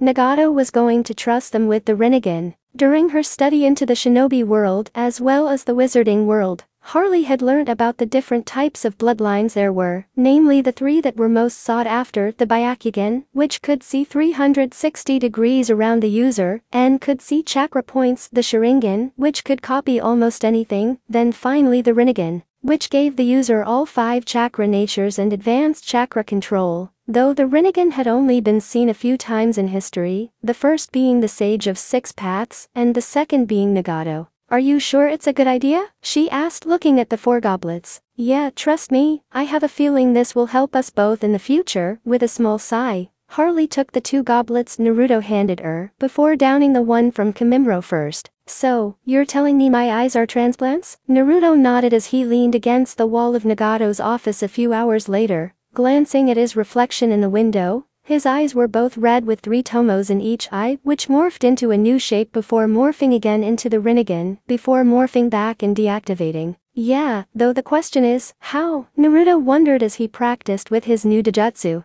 After drinking the goblet which turned them into copies of Kimimaro, both Naruto and Harley learned to use the basics of the Dead Bone Pulse from the last member of the Kagaya clan. Once their hour as Kimimaro was up, which left them with the powerful Kekkei Genkai, the two had taken the potion containing Nagato's hair, which did give them the Rinnegan. It was after their hour as Nagato ended that they discovered that his Rinnegan were transplants. Once the transformation ended, both Harley and Naruto returned to normal without the Rinnegan, confusing the male Jinchuriki, until he channeled chakra to his eyes, which morphed into a fully matured Sharingan, which confused him, since Nagato was an Uzumaki, not an Uchiha. "I don't know, though I don't think it matters anymore." Harley, who had been sitting on a couch and reading a book about animagus and trying come up with a counter-argument for Kyuubi's nagging, that she should just transform into a fox. "So you're not worried that someone gave you your Rinnegan without your knowledge?" Nagato glanced at her with a thoughtful look before shaking his head in the negative. "No, if I had found out about this when I was younger then maybe. But after surviving against people like Handsome the Salamander and working with a number of S-ranked nuke nin, most of whom would kill you for looking at them funny, I've come to accept that I have the Rinnegan and have stopped wondering how I got them." Nagato chuckled at her stunned expression. "Though I do have to wonder whose eyes they were. Of course that can wait for later. For now we should start your training on how to use the Rinnegan." At the smirk that appeared on Nagato's face, both Jinchuriki shivered. "Come on Harley, you need to eat something," Ron said as he tried to get Harley to eat. "I'm not hungry." Hermione looked at her friend with a worried expression. Today was the day of her Quidditch match as the Gryffindor Seeker, and she would be playing against Naruto. "Look Harley, you need to eat something, especially since you're playing against Naruto," Haku said, trying to get Harley to eat, while glancing over towards the Slytherin table, where Naruto was eating with the rest of the Slytherin team. "Even if we know he's not going to be trying, Naruto's going to be a challenge, so you need all the energy you can get." "I know, but I'm too nervous to eat," she said, also glancing over at Naruto. Yes, she knew he wasn't going to be trying today, or in any of the matches he played in, but that didn't mean Naruto was going to go easy on her.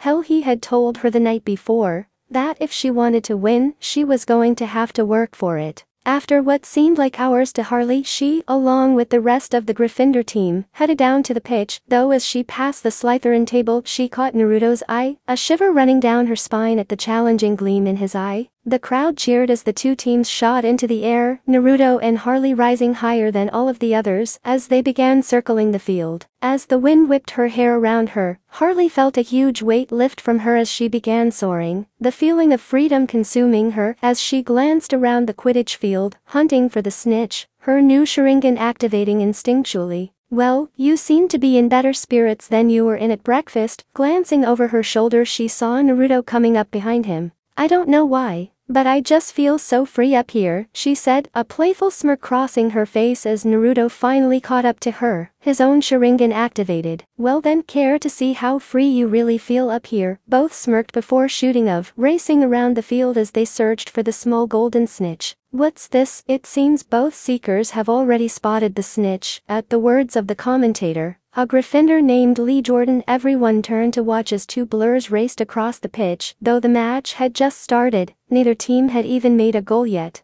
As they neared the opposite end of the field, the two shot into different directions in order to search, Harley looking for the ball while Naruto glanced over in the direction he saw Quirrell sitting. Looking up at Harley, a sudden burst of magical energy coming from him. Naruto's attention suddenly shifted to Harley as the entire crowd gasped. There, nearly 100 feet above the ground, Harley was hanging from her broom, which was twitching and jerking wildly as she hung on. With a growl of frustration at Quirrell's actions, Naruto swiped a hand at the defense teacher, shooting a bone from his fingertip, before shooting up towards Harley, missing the scared look that appeared on Quirrell's face. As the projectile missed his head by inches, a small cut appearing on his cheek from the force of it passing him, breaking his eye contact. As Naruto reached her, Harley managed to pull herself onto her broom before racing towards the ground. Naruto, who realized what she was after following her, though he didn't really care about the match, both headed towards the small golden ball fluttering feet from the ground. Another loud gasp rang out from the crowd as, a few feet from the ground, Harley jumped off her broom and rolled a little. For a few seconds everyone watched as Harley heaved, before spitting something into her hand, which she held up, revealing it to be the snitch. Well, that was an interesting first match, Haku said an hour later, as he sat in Hagrid's cabin with Naruto, Harley, Hermione and Ron, as they celebrated Harley's first victory as Seeker and her first victory over Naruto. Yeah, I still can't believe it, we beat Slytherin 170-60, Ron said with a wide annoying grin. What I want to know is why Quirrell was trying to jinx Harley's broom, Hermione said, bringing up a good point. What do you mean? Ron asked, getting a sigh from everyone, minus Hagrid, who looked just as confused. When Harley's broom was trying to throw her off, Quirrell was muttering an incantation, though he broke eye contact with her before I could move to stop him. Naruto chuckled at that. Yeah, that was my doing. I saw what he was doing and fired a digit at him. Since he broke contact, that means I either hit him or scared the shit out of him. The four chuckled at that, while Hagrid and Ron shared a confused glance. Alright, let's try it again, Naruto said as he stood in one of the more spacious dungeons with Harley, who was panting and glaring at Naruto. Taking a calming breath and closing her eyes, Harley allowed her magic to flow through her before she began to change, slowly crouching. Harley tensed as russet red fur grew all over her body, her hands changed into paws, her face elongated into a muzzle, and a tail slowly grew. Alright Harley, very good, you can transform without any problems, though you're still bigger than a normal fox, Naruto said as a wolf-sized fox glared at him, before changing back to Harley. It's not my fault, besides, you're the same size when you change, she snapped, getting a small smirk from Naruto. Sigh, I know, and I'm not complaining, I just can't figure out why we're so big when we change. He scratched the back of his head in confusion. It had been about a month since the Quidditch match, and everything had calmed down after the exciting match. The classes had begun to pick up as they began learning more complex things, for first years anyways. Even Nagato's class had become more entertaining, though that was mainly because the shinobi, Harley and Hermione, sat and watched, as the other students tired themselves out within an hour, which they considered embarrassing since Hermione, who was still a bookworm, could last more than an hour. Hell, when Nagato ranked them, he said that Harley and Hermione could easily pass as genin, and they were only getting stronger. Currently both Naruto and Harley were practicing their animagus transformation, which were not as they were expecting. After a lot of talking about what would be the best animal to turn into, and a lot of input from both Kyubis, the two had taken the form of foxes, though for some reason they couldn't figure out they were both the size of wolves. Well, we can always figure it out over Christmas, Harley said, letting out a sigh of her own, before a smile crossed her face. This would be her first Christmas away from the Dursleys, and the first Christmas she would be spending with people who actually treated her like family. Yeah, I suppose so, though it would be nice to know, Naruto sighed before smirking. By the way, I hope you're packed and ready to go.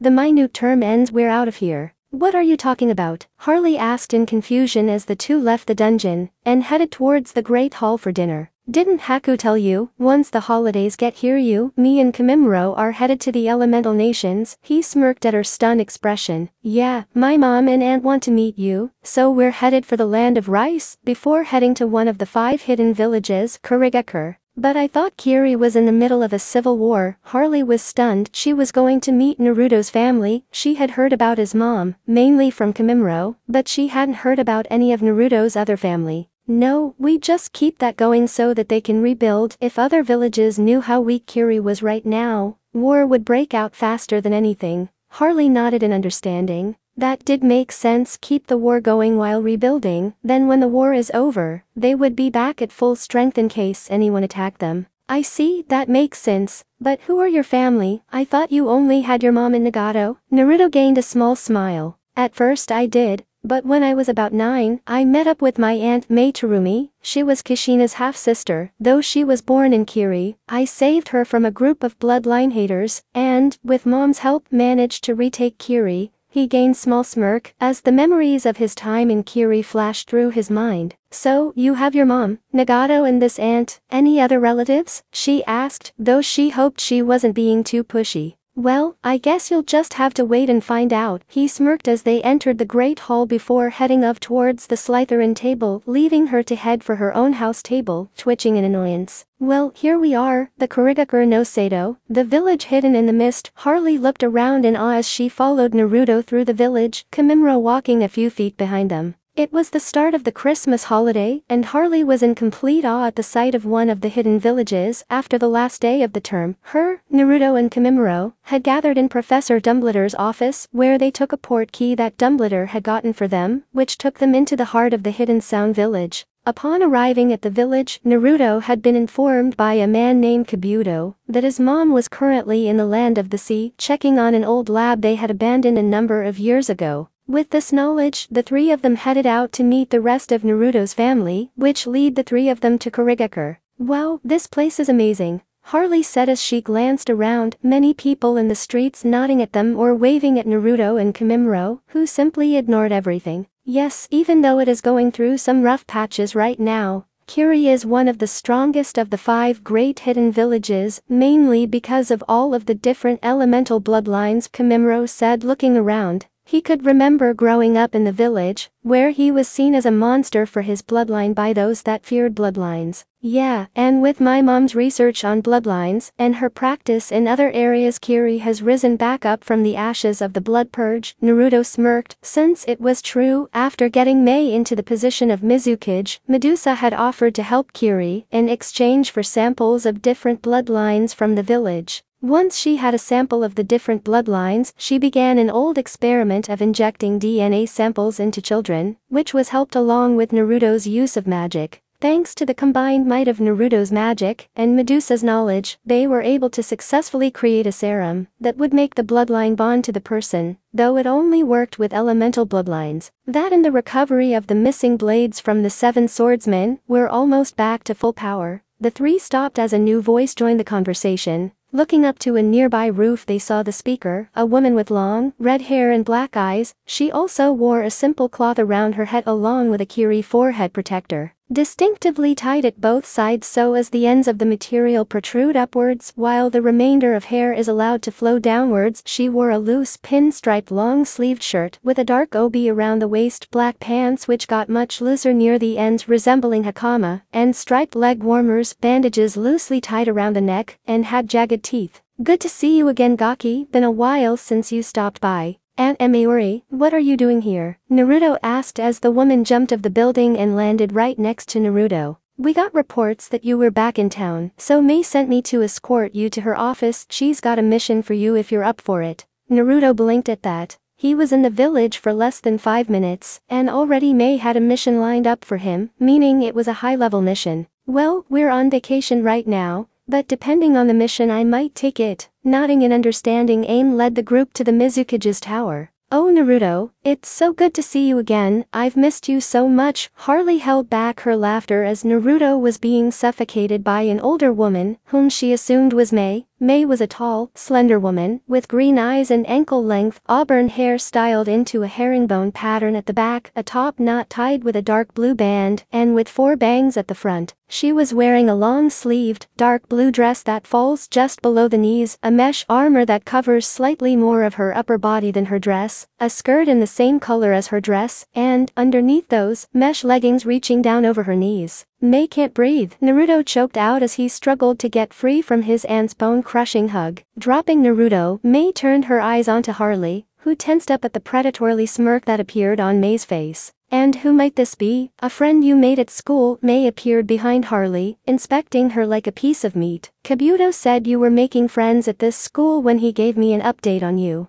but he never said how attractive they were. And how would Kabuto know that? Naruto glanced at Kimimaro, who gave him a blank look before shaking his head. I'm Harley Potter, it's nice to meet you, Harley said a little nervously as May walked around her, still inspecting her. It's nice to meet you, Harley, I think we're going to be good friends. Both Naruto and Harley shuddered at the smile May was wearing. But before that, Naruto, I have a mission for you. Sensing the seriousness in her voice, Naruto stood at attention while Harley looked curiously at him. A week ago, we received word that one Kisame Hoshigaki would be headed for the Land of Waves. Apparently he was hired for a mission to kill a bridge builder, who had gone to Konoha for help. Your mission is to head to Wave and kill Kisame, reclaim the Samehada, and kill a shipping tycoon by the name of Gato, who has attempted to take control of the Land of Waves, May said, getting a nod from Naruto. Alright, I accept. Besides, I've been wanting to test out some new tricks. Naruto smirked as his eyes morphed into the Sharingan, surprising May. Before they returned to normal, Naruto ran through the trees of the Land of Waves, headed in the direction of a rather large chakra source. He had arrived in Wave nearly an hour ago by apparating. After arriving, he tracked down and killed the fat little pig by the name of Gato, before he felt a large surge of chakra. So this is what I get for accepting this stupid mission, a lazy jonin and a bunch of fresh out of the academy genin.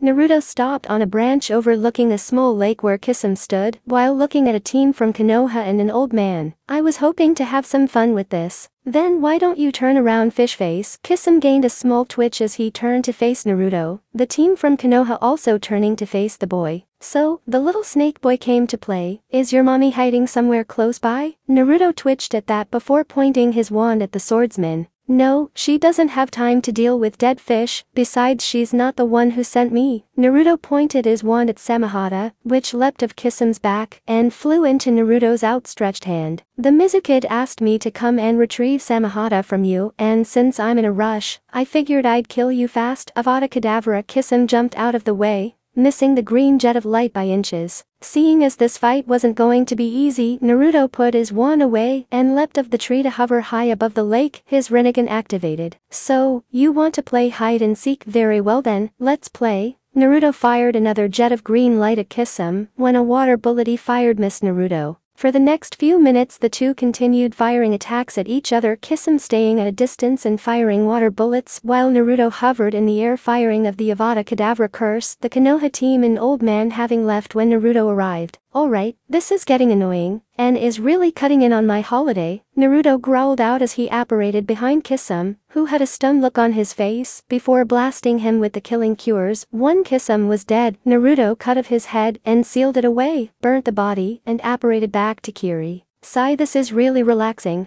Harley sighed as she relaxed in the Mizukige's private open-air bath along with May, Emiuri, and Medusa. It was the last day of their Christmas and Harley had to admit this was her best Christmas ever. After Naruto completed his mission for May, the older woman had dragged the two around Kiri, showing them the sights and buying Harley some shinobi wear, which she had Naruto pay for. A week after they had arrived in Kiri, Naruto's mom, Medusa, arrived and was very interested in Harley, mainly the fact that she now housed part of Kyuubi. After meeting Medusa, they spent the rest of the holiday training, since shinobi didn't really have holidays, though they did enjoy a lot of time going to different places, mainly the different bases Medusa had around the elemental nations, before they returned to Kiri. I know, it's the best hot springs in the village, May said as she drank a cup of sake she had brought into the bath. So tell me, Harley, what exactly is your relationship with Naruto? What do you mean, we're just friends? Harley blushed as she tried to avoid the question the three had been randomly asking her during the entire break. You know, you can't lie to us, we're all trained shinobi, so we know a lie when someone tells it to us, Aang said as the three older women moved in around her. You don't have to lie to us, we just want to know what you think of Naruto, Medusa said with a smirk. While she might not have been what one would call a conventional mother, she did in fact care for Naruto, and wanted him to be happy. Well, to be honest, I'm not sure what my feelings are for him, he's my first friend, and I don't want to lose that, but other than that,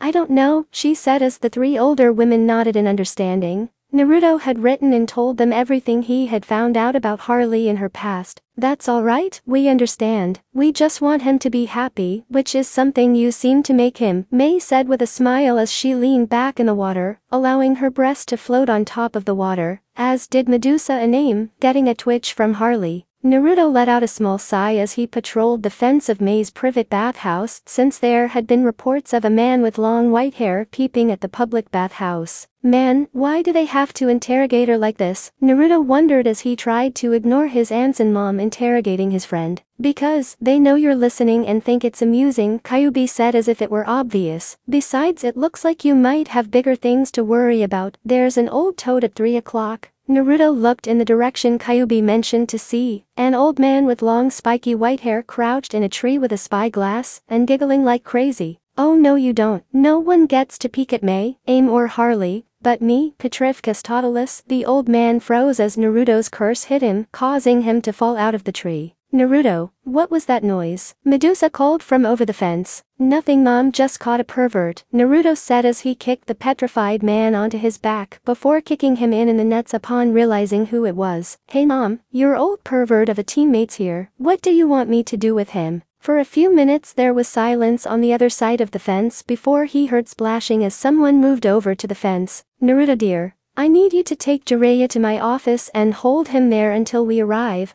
I will decide what to do with him then. Jiraiya began to sweat as a sinister smile appeared on Naruto's face. Naruto was wearing a large grin on his face as he levitated Jiraiya of the Sannin in front of his mom and aunts, who were all preparing to use him as a pinata. Aim was going to be using her Kiba blades, his mom would be using her Kusanagi, and Mei was using Samahata. Shouldn't we stop them? Harley asked as the three Kunoichi began beating the old pervert. No, from what I understand, this type of thing happens to the old pervert every time. He's in that hellhole of a village. Both Jinchuriki flinched as Jiraiya began shrieking in pain as the three beat him into the ground before Mei had a team of mists take him to the Kiri-T&I department. Naruto, having already put a chakra seal on him. Well, that was enjoyable, Mei said with a smile as she sat at her desk before Kimimaro entered with an old tin can, which was glowing blue. But it looks like our time together is almost up. Now before you all go I have something for you and Harley. Naruto, Mei stood up and pulled out a scroll from which she unsealed a long needle-like sword. Harley, this is called the Nabari. It is one of the 7 swords of the mist. This sword marks you as a member of Kiri's 7 swordsmen along with Naruto and Haku. Harley stared at the sword in awe as she accepted it from Mei, along with a Kiri headband. Naruto, I am entrusting Samahata to you. Seeing as she likes your chakra, I am also entrusting you with these scrolls. She handed him a scroll with the Kiri symbol on it. This scroll gives instruction on the hidden mist jutsu as well as some other jutsu that are secret to Kiri. They are for you too and Haku. I want you to learn them and master them by the time the school year ends. I have already talked it over with Medusa, and we will be entering you in this year's Chunin selection exam, which will take place a week after the school year ends. Wait, you're going to enter the 3 of you as a Kiri team? Naruto glanced at his mom in confusion. Yes, you 3 will be entered under Kiri as a way to hide your affiliation with the hidden sound. Don't want that to get out just yet. Medusa smirked before pulling out her own scroll and handing it to Harley. I also have something for Harley. I would like her to sign the snake summoning contract. Harley stared at the contract for a few seconds, tears welling in her eyes before thanking Medusa as she signed the contract. Once she had signed and returned the contract to Medusa, the 3 Hogwarts students grabbed the port key, which would take them back to Hogwarts, wondering what would happen next. Naruto let out a long yawn as he sat in a tree branch, watching as the other first years struggled to complete their final exam for Nagato, which was to kill a rabbit they had been taking care of since Christmas. After the 3 had returned to Hogwarts, Naruto had told Nagato about Mei's plan to enter them into the Chunin exams, which Nagato agreed on before he spotted a giant problem. Harley had never killed before, and forcing her to take an exam where killing was a big part of the second course was not a good idea, since she could essentially freeze after making an accidental kill and get herself killed. With that problem pointed out, Nagato had come up with a solution. He had all of the students in each year take care of a rabbit, which would be part of their end-of-the-year exam, which confused most people since they didn't see the point of taking care of rabbits or how it pertained to physical training. Over the course of the next few months, Naruto watched as everyone in the castle took care of the rabbits they had been assigned. Even the Slytherins were doing a great job in caring for them creatures. Well, this is a pain to watch, Gaara said as he stood upside down on the branch Naruto was sitting on, both watching as Ron stumbled away from his rabbit before falling to his knees and releasing the content of his stomach. Yeah, though Harley and Hermione performed a lot better than I had expected. I thought they would be like most of the other students and freeze after killing their rabbit, since we didn't tell them what was going to happen to the rodents. Gara glanced over at Harley, who was training with Haku to use Kubakirabacho. They had traded swords when Haku found that the Nabari fit in perfectly with his crystal ice mirror jutsu, and Harley found she had an unusual knack for wielding the head cleaver. You're right, while they did have the same reaction as Ron and the others that have already passed, they got over it a lot more quickly. Gara chuckled at that. When all of the first years had gathered on the grounds for their end-of-year exam, all of them had assumed that Nagato was going to use the 2 hours for the exam to check and make sure all of their rabbits were healthy enough to pass. Imagine their surprised look when Nagao pulled out 5 kunai, which he threw to the ground before telling them that to pass his exam, they had to kill the rabbit within the 2-hour time slot in order to pass. Everyone stared at him in horror at what he had informed them the exam was, and their horror rose as Naruto and the other shinobi stepped forward and slit their rabbit's throat without even batting an eye before they moved over to the trees to watch. The horrified expressions only increased as Harley and Hermione slowly stepped forward and slit the throats of their own rabbits before they ran over to the trees and vomited, tear tracks running down their cheeks. Over the next hour only 5 other first years had managed to complete the exam. The first was Neville, much to everyone's surprise, followed by Hannah Abbott from Hufflepuff, a girl named Sue Lee from Ravenclaw, and Draco Malfoy of Slytherin, with Ron being the 5th student. By the way, how's Harley's investigation into what Fluffy's guarding coming along? After finding out about Fluffy, Hermione and Harley had been hard at work trying to find out everything they could about what the dog might be guarding, seeing as Hagrid had told them it was guarding something for Nicola's Flamel. They found out that Fluffy's guarding the Sorcerer's Stone, though they did seem a little upset when they found out we already knew about the stone. Naruto shuddered at the memory. Both girls had chased him all over Hogwarts. Harley was actually channeling Kyuubi's chakra, giving her a feral appearance, and both hurling kunai at him. I told you, you should have told them about it sooner. Naruto nodded, knowing that Gara wouldn't drop the subject until he did. On a related note, Haku told me that Hermione, Harley and Ron plan to go after the stone tonight, since that's Quirrell plans to make his move. Sound like fun? Do you think we should follow them? Gara glanced at Naruto before letting out a sigh. I think it would be good for you to follow them and keep an eye on them, but don't interfere. This could be a good way to test their abilities. Naruto nodded in agreement. It would be interesting to see just how far they have come. Well now, this is interesting. Naruto smirked as he watched Ron direct the pieces of McGonagall's giant chess set. Seems Ron's a born strategist. What do you think, Haku?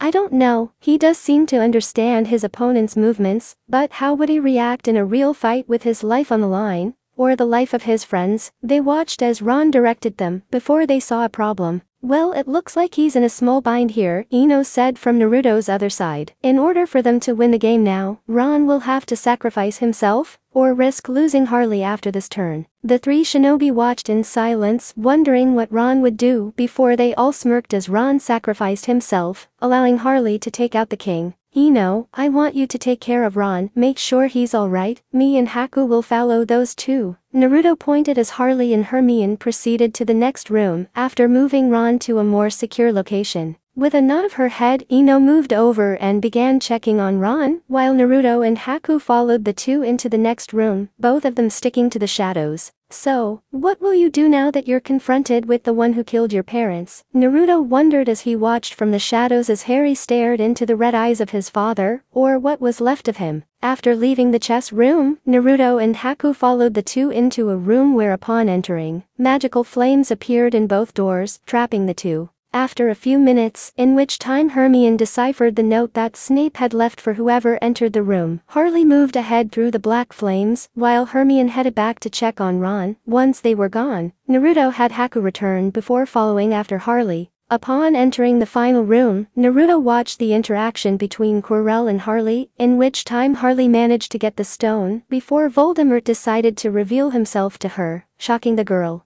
Will you give in to his request and give him the stone, or will you resist and make kill Quirrell, forcing Voldemort to leave? Naruto questioned, wondering just what Harley would do against the man that had attacked her out of fear. Harley stared wide-eyed at the form of Voldemort, who was sticking out of the back of Quirrell's head, his red slitted eyes, cold and uncaring, nothing like Naruto's, were boring into her, as if he was trying to will her to give him the stone. So, this is my other half's father, not much of a threat if you ask me. Harley jumped as Kyuubi began talking. She had forgotten that Kyuubi could talk to her when she wanted to. Both her and Naruto were surprised when they learnt that both Kyuubis were female, both taking on the gender of their first host, Mito Uzumaki. Yeah, well, he was and still is considered the greatest dark wizard of the century. Kyuubi chuckled at her response, apparently finding something in her words to be amusing. If this thing is truly the greatest dark wizard of the century, then imagine what you and the boy could become. Harley blinked at her words. Was Kyuubi implying that and Naruto would become dark wizards, or was she just trying to mess with her? After all, Naruto had told her, good and evil are just a state of mind, there is no real good or evil, just the choices people make and how others see those choices. You know, it's funny. Voldemort and Naruto quirked an eyebrow, wondering what she found funny. For a minute there, I was scared of you. Why, I don't know, but I admit it, I was terrified. But then the question hit me, why am I terrified? You have no power, no will, you're sharing the body of some half-rated hack. I just can't figure out why I was scared. Naruto was struggling not to laugh at the irritated look on his dad's face. I mean, I can see you being terrifying back when you had a body. But now, she summoned the Kubikirabacho from a seal on her wrist. As it turned out, she was rather good when it came to seals. I just don't see it. You may have been a great wizard when you did have a body, but now, you're just some washed up hack. She stabbed the head cleaver into the ground before running through hand signs, water style, hidden mist jutsu. Naruto smirked and activated his Rinnegan as mist began to fill the room.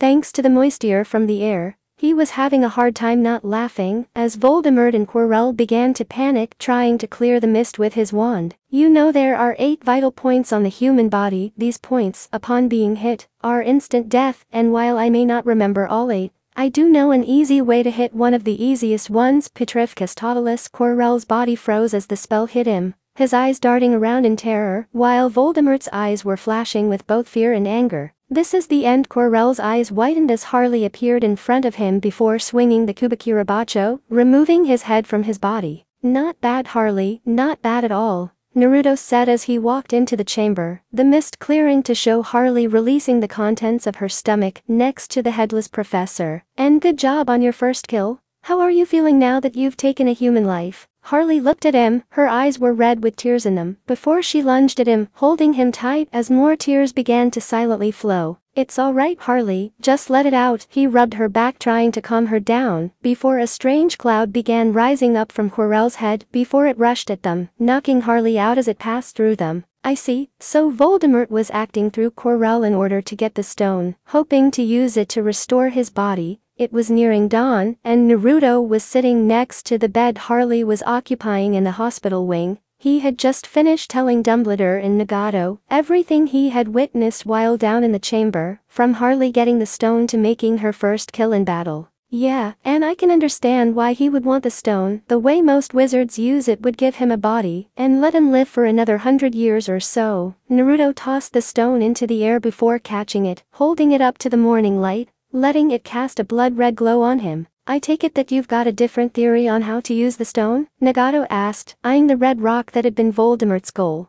Yeah, I've been doing research on it since Harley and the other two began trying to find out about it. As I say, most people use it mainly for gaining immortality and turning objects into gold. However, there are other uses such as boosting one's powers. Nagato's eyes widened as he saw where Naruto was headed. You plan to use it to boost the creations of all things technique, and create bodies for the two halves of Kyuubi you and Harley hold. Naruto smirked. His uncle could read him like a book most of the times. Yeah, and not just Kyuubi. As you know, I've been in contact with a few of the other Jinchuriki, like Yujiro, Fu, and B. Nagato nodded. He did remember meeting the three with Naruto when he was younger. Well, over the holidays while on my mission to get Samahata, I stopped in to see Fu and Yujiro, and I activated their magical cores with the condition that they come here next year. Both the Raikage and the leader of Taki agreed to the request. So, you plan to bring them here and release the Biju from them, and I assume you want to use the Polyjuice potion on them like you did with you and Harley,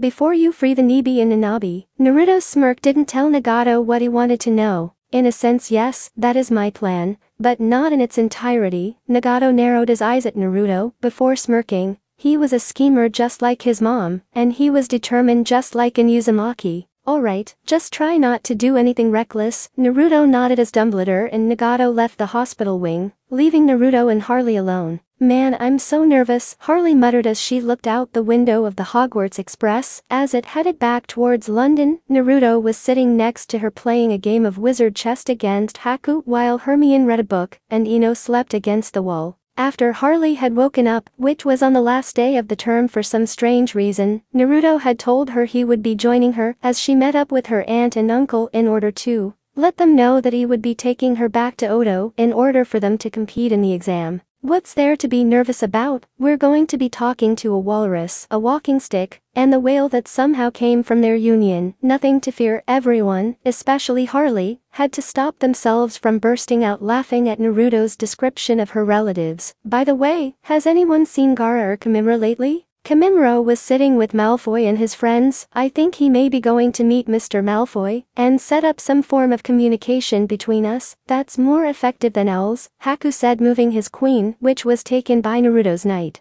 Gaara was sitting with a few Hufflepuffs. I think he might even have a thing for one of the girls in his house. Hannah Abbott, I think. Naruto gave Haku a disbelieving look. Gaara having a crush on someone was a very strange concept, especially considering that until Naruto beat some sense into him, he was an unstable Jinchuriki who would kill anyone he wanted, just for looking at him wrong. You know, that's a little hard to swallow. Haku nodded his head as Naruto moved his rook cornering his king. Why, people can change, even Gaara, Hermione said, looking at Naruto disapprovingly for doubting his friend. Her and Harley had been told about all of their pasts to an extent, from Naruto's watching his mother's experiments to Gaara's old behavior of killing people who annoyed him. I know that, it's just hard to imagine Gaara liking someone like that. Harley gave Hermione a drop-it look, knowing that nothing the bushy-haired girl said would make any difference. Sighing in defeat, Hermione went back to her book, as the discussion moved from Gaara actually liking someone to strategies the three could use during the exam, Medusa having told Naruto that the first part was all about information gathering and cheating. As the train pulled into the station, Harley took a deep breath, trying to steel her nerves. She wasn't nervous about how the Dursleys would behave, she could already picture that in her mind. No, she was nervous about how Naruto would behave, since he grew up in an environment where it was basically survival of the fittest. Nervous? Naruto chuckled as Harley glared at him. No, I'm just curious as to how you'll act around my aunt and uncle. I may not like them, but they are still my family, and I don't really want you to hurt them. Naruto chuckled at that. He found her worry rather cute. Don't worry, I won't kill them. If I did, I'd have to destroy this entire city, because the older witches and wizards would try to stop me, and that would just end up with a big war between me and the magical community that I really don't feel like fighting right now. Harley gave him a disbelieving look before she chuckled at his weird sense of humor as they followed the K onto the platform,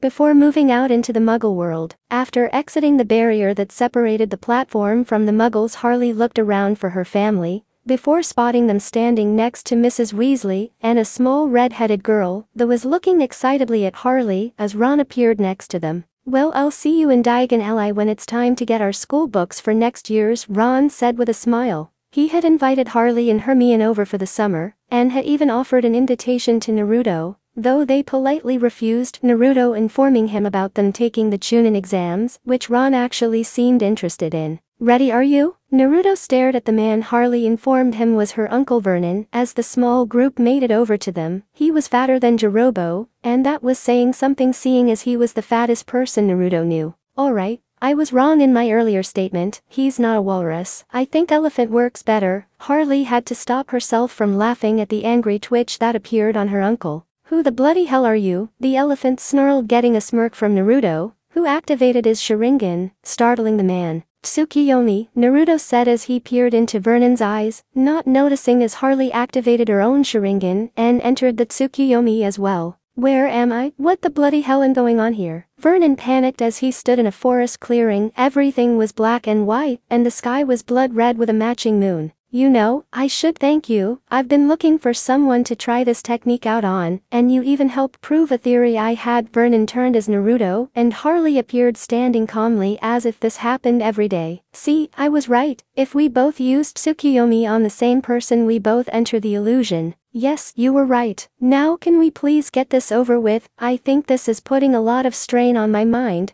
because I'm getting a headache. Naruto nodded at her request. Honestly, he was getting a headache too. Must be because Tsukiyomi was only meant to hold the caster and the target. Girl, what the hell is going on? The two looked over at Vernon, who was starting to become annoyed. Simple, we're basically here to tell you that I will no longer be living on Privet Drive. Vernon blinked at that. It was not something he was expecting. The reason we're returned on the train like this was so that we could go and get my things from your home before we head up to where I will be living, a village called Kurigakure, so you won't have to worry about me or my strangeness ever again. Vernon simply blinked before Naruto broke the illusion. Vernon blinked as everything returned to normal before noticing that no time seemed to have passed. Alright, now I know why Itachi doesn't use his Mangekyo all the time. Vernon turned to see both Naruto and Harley rubbing their eyes. The strain is a bitch, and the headache that follows is pain in the ass. It can't be helped, we never did practice with jutsu, Harley said as her vision blurred for a few seconds before returning. I told you, you should have trained with those after you got them, Haku said, only to dodge a shuriken from Harley, who was not in the mood to listen to Haku. Shaking his head to clear it, Naruto motioned for Vernon to lead the way to his car, which he did without question, before waving to Hermione. As the three wizards followed the Dursleys, both Petunia and Dudley confused by Vernon's odd behavior.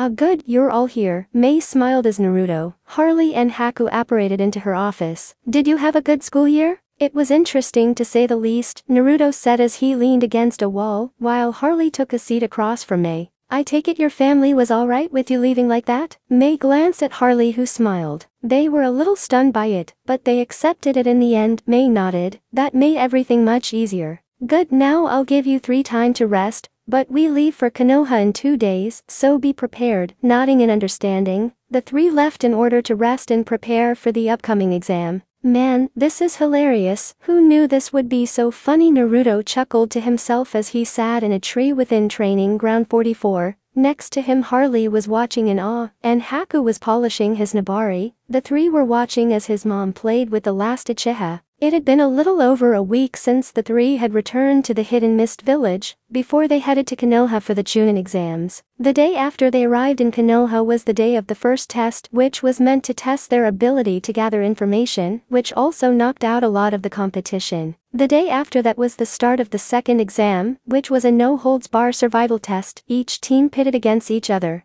About an hour after entering the forest, the 3 had met up with his mom and her teammates, who were really Taiya and Seiken. So your mom is just testing those 3? Naruto glanced at Harley, who was wearing a new shinobi outfit that May had picked out for her. She was wearing a pair of Anbu-style pants, a dark blue haori, and her headband like a belt. That's right, since she wants the Uchiha as her next host body, she's testing him to see if he's qualified to be her next body. Harley nodded in understanding before turning back to watch the fight. Naruto had explained about his mom's soul transferring technique and how it worked. Well, it looks like he passed her test, Haku said, glancing down as Medusa bit Sasuke on the neck, leaving her cure's mark on him, before she sank into the ground, heading off to rest. You're right, guess we should be going as well. With a nod from the other 2, the 3 stood up before blurring away, headed for the tower in the center of the forest. My head hurts. Harley glanced over her shoulder at Naruto, who was massaging his temples to get rid of his headache. Around them were the teams that had passed the second stage of the Chunin exams. It had been 5 days since the second exam had started, and in that time only a handful of teams had passed the exam. On the first day Naruto, Harley and Haku,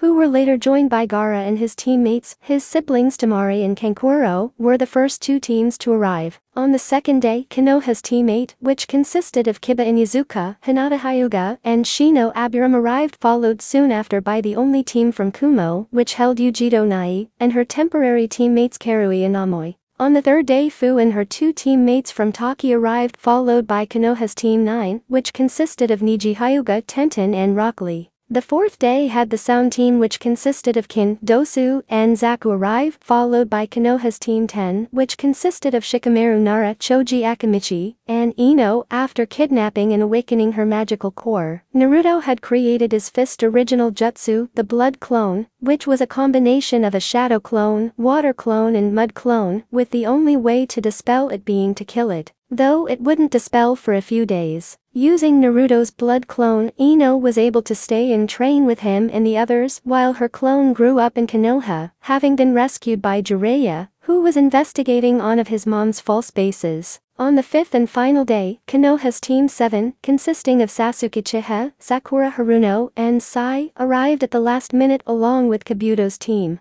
bringing the number of teams to pass the second stage of the exam to 10 teams, with 30 genin in all. Well, I told you not to have dispel that many clones at once, it's still too much of a strain on the mind. Haku reprimanded him, causing Harley to chuckle at the two. The previous day Naruto had created about 100 shadow clones to read through the Konoha library. When he was ready to dispel them, Haku had suggested dispelling them 5 at a time with 10 minutes between each group. Naruto dispelled 10 with 5 minutes between each group, giving him a massive headache from the information overload. Growling in irritation, Naruto turned back to listen to the old Hokage as he explained about that because of the number of competitors left, that they had to have preliminary matches. So who do you think will win the first match? The 3 wizard shinobi glanced up from their place in the balcony to see Yujiro and Fu being the only genin remaining from Taki, walking over to them. Yujiro had long blonde hair bound with taut bandages and dark eyes. She was wearing a pair of black pants, a black and purple blouse, purple fingerless gloves and a Kumo headband. Fu had spiky shoulder-length mint green hair and bright orange eyes. She was wearing a white sleeveless midriff shirt with fishnet armor, long white armlets, and fishnet shorts under a white apron skirt. Yo, Yujiro, Fu, glad to see you two here. Naruto smirked at them, getting a hug from Fu and a nod from Yujiro. So, who do you think will win? Yujiro reiterated her question as they all looked back at the first match, Sasuke versus one of Kabuto's teammates Yoroi. The Uchiha, no question, Haku said as he leaned against the wall reading a book on transfiguration, while Sasuke engaged Yoroi in Taijutsu.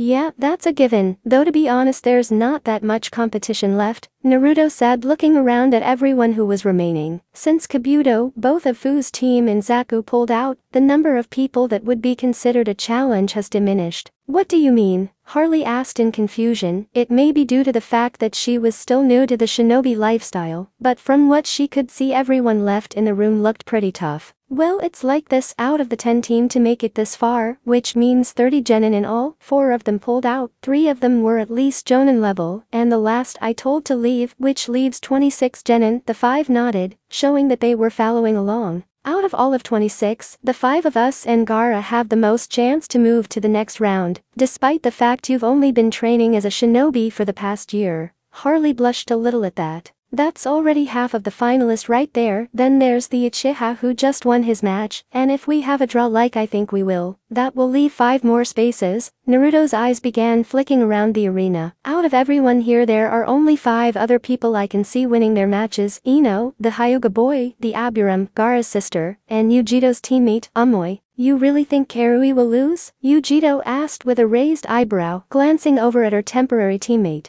If her opponent is who I think it is, then yes, otherwise, I'm just guessing on everything here. The 3 girls gave him blank looks, while Haku chuckled, while he didn't look or act it. Naruto was a genius that could rival the entire Nara clan, and come out on top. Well, if Naruto said it then it's probably true, Haku said as the board showing the fighters stopped on his name. His opponent was Kankuro, who was looking a little nervous. This should be fun. With that he hopped into the arena, ready for his match. You know, I hate it when I'm right, Naruto muttered in annoyance, getting a chuckle out of Harley. It had been a few hours since the preliminaries had started, and so far everything Naruto had predicted had come true. After Sasuke had won his match, Haku had faced off against Kankuro, whom he beat rather fast, using a body bind cures on him so as not to show his true skills. After that Ino went up against Karui and won using stunning spell, which confused all of the Konoha shinobi minus the Hokage, who had been told about Ino attending Hogwarts. The third match was between Shino, Aburam and Dosu, though that didn't last long, and ended with Shino as the victor. The fourth match was between Temari and Tenten, which ended badly for Tenten, since she went up against a wind mistress with throwing weapons. Match 5 was, in Naruto's opinion, one of the most interesting matches. It was Kin against Kabuto's second teammate, which ended in a draw when he knocked her out from lack of oxygen, and she knocked him out using her bells. The sixth match was also a surprise when Gaara, who decided not to use his wand, went up against Rock Lee, with Lee being the first person, aside from Naruto and Kimimaro, to actually hurt Gaara with just Taijutsu, or at all, though Gaara ended up winning when he trapped Lee in a sand cocoon covering his mouth,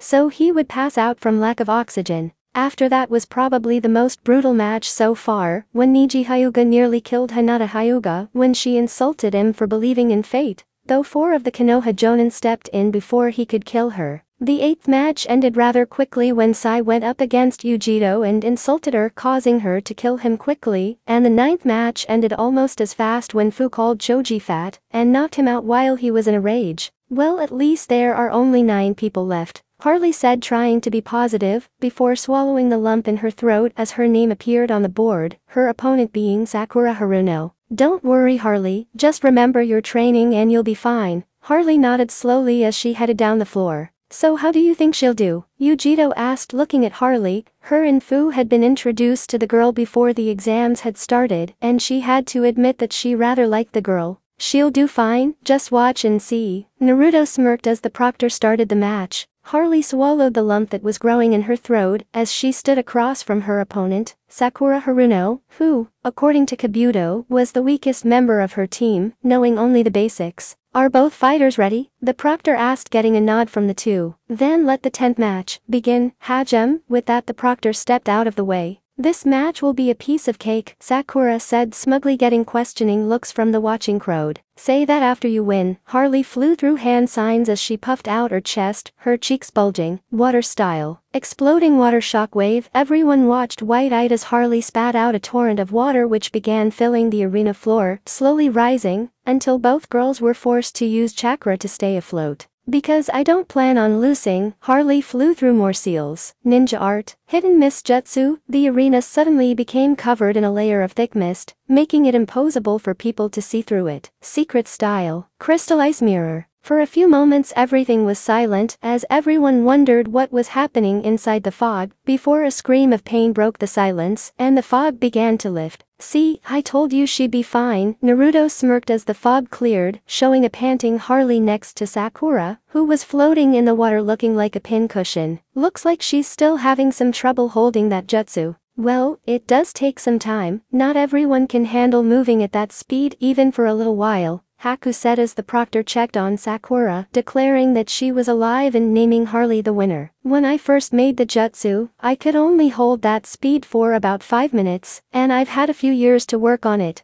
Harley's only had 1 year to work on it. I know, and she did a great job winning this match without showing too much, but we need to test her to find out her limits, since she used an A-rank jutsu, a D-rank jutsu, and a B-rank jutsu, and she's already out of breath, which isn't bad considering her time as a shinobi. Haku nodded in agreement as Harley arrived next to them, while Amui went to face his opponent, Shikamaru Nara. You did good out there, Harley, said girl, blushed a little as Naruto praised her. Thanks, but I think I need a little more practice with that jutsu, she muttered, not looking at her teammates, both of whom were smirking. Well, we can worry about that later. Looks like it's finally my turn, Naruto said, hopping over the rail. Once Amui was declared the winner of the match, Shikamaru having given up after a few minutes. Alright, it's my turn to shine. Naruto glanced up at Kiba as he jumped into the arena along with his dog. Are both competitors ready? Naruto glanced at the proctor and nodded his head, Kiba mimicking him. Very well then, let the final match begin, Hajime. Alright, let's go. Akamaru, man-beast clone. Akamaru jumped onto Kiba's back before transforming into a copy of Kiba. Ninja art, all fours jutsu. With that, both Kibas charged at Naruto, who had a bored look on his face. This is too easy. Naruto pointed his arm at Kiba, striking Shadow Snake. All of the Konoha Jonin's eyes widened as a group of snakes shot out of Naruto's sleeve and wrapped around both Kibas, before biting them and dropping them. This match is over, Naruto said, turning away from Kiba, who was starting to stand up. Where are you going? Scared you're going to lose? Kiba taunted, causing Naruto to glance over his shoulder at him. No, like I said, this match is over. Everyone looked at him in confusion. Those snakes that just bit you have a special poison in their fangs. In another minute your body will be paralyzed for the next week. So there's no point dragging this out any longer. As he said that, Kiba's body began seizing up before he fell to the floor, followed by Akamaru. Well now, this was actually pretty fun, Naruto smirked, as he stood in line with the other winners of the exam: Harley, Hakugara Ino, Yujiro, Fu, Tamari, Amoy, Shino, Sasuke and Niji.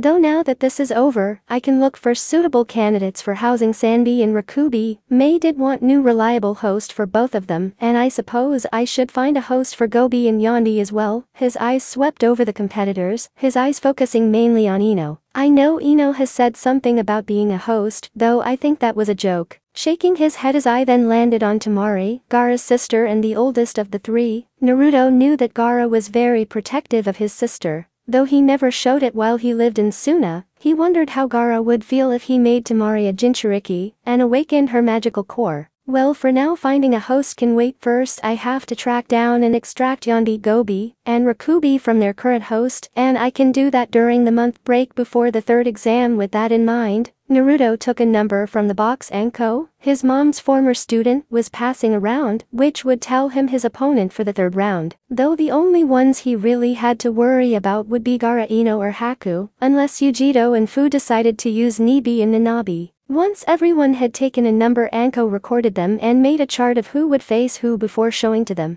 Well, this should be fun. An amused smirk as he looked over the chart. The first match would be Haku versus Niji, followed by Gaara and Sasuke. Ino would fight the third match against Yujiro, and Amoy would face Harley in the fourth match. He would face Tamari in the fifth match, and Fu would face Shino in the sixth match. Looks like I might have my work cut out for me after all. He smirked again as the Hokage dismissed them before sinking into the floor. He had a lot to do and very little time to do it. So, it's finally time for the Chunin exam finals, and the Daemon plans to invade this hell hole, Naruto thought as he looked around the packed exam stadium. Standing around him were the other finalists, minus the Uchiha who was surprisingly late. There sure are a lot of people here. Naruto turned to Harley. He could hear the nervousness in her voice as she glanced around at the crowd. Try not to worry about them, Harley, just remember why we're here, Haku said with a small smile, trying to calm his friend down. He's right. Besides, once the everything starts, Haku's going to apparate you back to Kiri, so you don't get involved, Ino said, getting a small sigh of relief from Harley. Yes, Harley had made her first human kill while at Hogwarts, and yes, she was happy to help her friend out, but she didn't think she was ready to participate in a war. It looks like it's almost time, Gaara said, glancing up at the cage box, where the Hokage and Medusa, disguised as the Kazekage, were sitting, before glancing over as Sasuke walked into the arena, looking as if he had already won. Haku, make your match last as long as possible, give us more time to prepare, Naruto muttered to the ice user, completely ignoring the Hokage and the new proctor. I think I can manage that, he smirked as all of the competitors, minus Haku and Niji, left the field. Naruto let out a small sigh as he stood in the competitors' box with the other finalists, everyone waiting for the first match of the exam to begin. It had been a month since the preliminary matches, and in that time a lot had happened. Most of it was rather interesting, and other things were pointless. The day after the finals, Naruto had headed to Iwa, where he managed to track down both the Yonbi and Gobi Jinchuriki. Though after getting both Yonbi and Gobi, he had a small run-in with Obito, which ended up with an entire village being wiped out of existence. When Naruto returned from his hunting trip, which ended up taking a week and a half, he tracked Ino and offered her the chance to become the Rakubi Jinchuriki, which she accepted. He then approached Tamari and offered her Gobi, which after a little convincing and discussing with Gaara, she accepted. After that, Naruto spent the final week training, which was mainly him practicing Senjutsu, Taijutsu and working on his Kenjutsu. Aside from that, he did have a rather uncommentable reunion with Enko, Yugao and Kakashi, the former literally beating the shit out of him for leaving. Flashback. Naruto coughed up a little blood as he hit a tree in training ground 23, an angry Enko, tears of fury in her eyes, stomping towards him. Behind her, Kakashi and Yugao were watching the interaction with interest. You stupid, ignorant, selfish little brat. Naruto coughed up more blood as Enko hit him again, though he knew he deserved it, which was why he wasn't fighting back. Do you have any idea how worried we've been after you left? We spent months looking for you, worried that you might have been taken by someone from Iwa or some other village that would either kill you or try and turn you into a mindless weapon. She kneed him in the gut before punching him again. I know, and I'm sorry I didn't let you three know I was alright sooner, but I couldn't risk it. He coughed up more blood as Enko hit him again. Why, you think we wouldn't understand that we'd hate you? Enko had tears tracks flowing down her cheeks. Partially, Anko paused in her beating at that. Sigh, look, I am sorry I didn't tell you guys anything, but you have to understand my view on things as well. Then tell us, Naruto, we want to believe you, but you need to explain things to us. Yugao said as her and Kakashi approached Naruto and Anko. Naruto was leaning against a tree, panting slowly as Kyuubi healed him. Sigh, on my 3rd birthday I was found by a man named Avery and one of Medusa's spies. They told me about Kyuubi and another secret, that Medusa was my mom. The 3 Jonin looked at him as if he was crazy. She used the DNA of my dad, a man named Voldemort, to fertilize one of her eggs she had put in storage. Since she couldn't give birth after transferring bodies, she snuck into Konoha and inserted the fertile egg into my birth mother Kushina, whose DNA I gained thanks to Kyuubi being inside of her. After I was told this, both Avery and the spy trained me. Avery taught me to use magic. He pulled out his wand at their disbelieving looks and turned a tree branch into a katana. My dad was a dark wizard, which is part of the reason him and mom got along so well. While Avery was teaching me magic, the spy was teaching me chakra control exercises and jutsu, such as the shadow clone. I knew you 3 were loyal to Konoha, and how much you hate my mom. He glanced at Anko, who had a hurt look on her face. That's why I didn't tell you. I didn't want you to hate me. After I left, I didn't contact you because I knew if I did you would report it to the old man, and if the council found out where I was, then they would probably have sent you 3 to try and bring me back. And if you did that, mom would have killed you, and I didn't want that. So, if you've been with Medusa until now, and you're wearing Kiri headbands, does that mean Medusa has taken control of Kiri? Kakashi asked calmly. Everything Naruto had told them so far made sense. He remembered the Anbu capturing a man named Avery the night Naruto disappeared, and he was right in his assumption that the council would have sent them to bring him back, which would have ended with their deaths at Medusa's hands. No, while I was with my mom, we learned of other Uzumaki, one of whom was the leader of the Kiri rebels. So when I was 10, we went to Kiri and using my magic, we were able to subdue Yugura and put my Aunt Mei Terumi in power as Mizukage. After that we headed for a Megacure, where I beat some sense into Uncle Nagato Uzumaki, who is the leader of a Megacure. Naruto paused and hissed in pain as his ribs, which had cracked, finished knitting themselves back together. After beating some sense back into Nagato, I trained with him in May, learning about Uzumaki customs until this year, when I was accepted to a wizarding school called Hogwarts, which is where I've been until about a month ago, when the summer holidays started. So your aunt talked you into participating in the Chunin exams? Yugao asked, confused. If he was Medusa's son, then why was he participating under Kiri, instead of that new village Odo, which they had learnt was created by Medusa? No, Mom asked that I act as a Kiri shinobi, that way when she attacks Konoha, I won't be blamed in any way. The 3 Jonin tensed at that. Yeah, Mom decided to attack the village during the Chunin exams. She says it's payback for the way Konoha treated me, not that I'm complaining. We need to inform Lord Hokage about this. He already knows. The 3 glanced at Naruto. During my first month at Hogwarts, the old man appeared and talked to me. Before he left I told him that Mom planned to attack. Thought I wasn't sure when it would happen, though since you warned him that Mom was in the forest and is in the village, I'm guessing he's figured it out. So what are you going to do, Naruto? Are you going to fight in this attack or are you going to sit back and watch? Kakashi asked. His answer would determine their next course of action. I'll tell you what I told the old man. When she does attack, I will be there fighting next to her, repaying that village for 8 years of shit, and if you try to stop me, I will kill you without hesitation. With that, Naruto apparated away. Flashback end. After that, Naruto had avoided the 3, mainly Anko, at all cost. He even had to stun her a number of times since she kept following him. So, what are you planning on doing with Yanbi and Sandy? Naruto let out a small sigh at the question. Sigh, I plan to find host for them, and then use the stone to give you all bodies, just like I promised. Naruto chuckled as he watched the match play out. The problem is finding a suitable host for the 2. I don't want to give them to just anyone. Why not use that girl from Iowa that had a thing for you? She would be a good host for Yanbi. Naruto blushed a little at that. At the age of 9, Naruto had spent a little time in Iowa mainly to find the Tsuchikage's technique on flying. During that time he had met and befriended one Koretsuchi, the granddaughter of the Tsuchikage. After a few months she had discovered why he was in the village and who he really was, but instead of reporting him, she had agreed to keep his identity secret and be his friend inside Iowa before kissing him for luck. And you could always use that Vila girl you communicated with as Sanbi's host. She seems reliable from the letters you've exchanged. Again, Naruto gained a small blush at the thought of the pen pal he made while at Hogwarts. One Fleur Delacour, about a month before the Christmas holidays. Naruto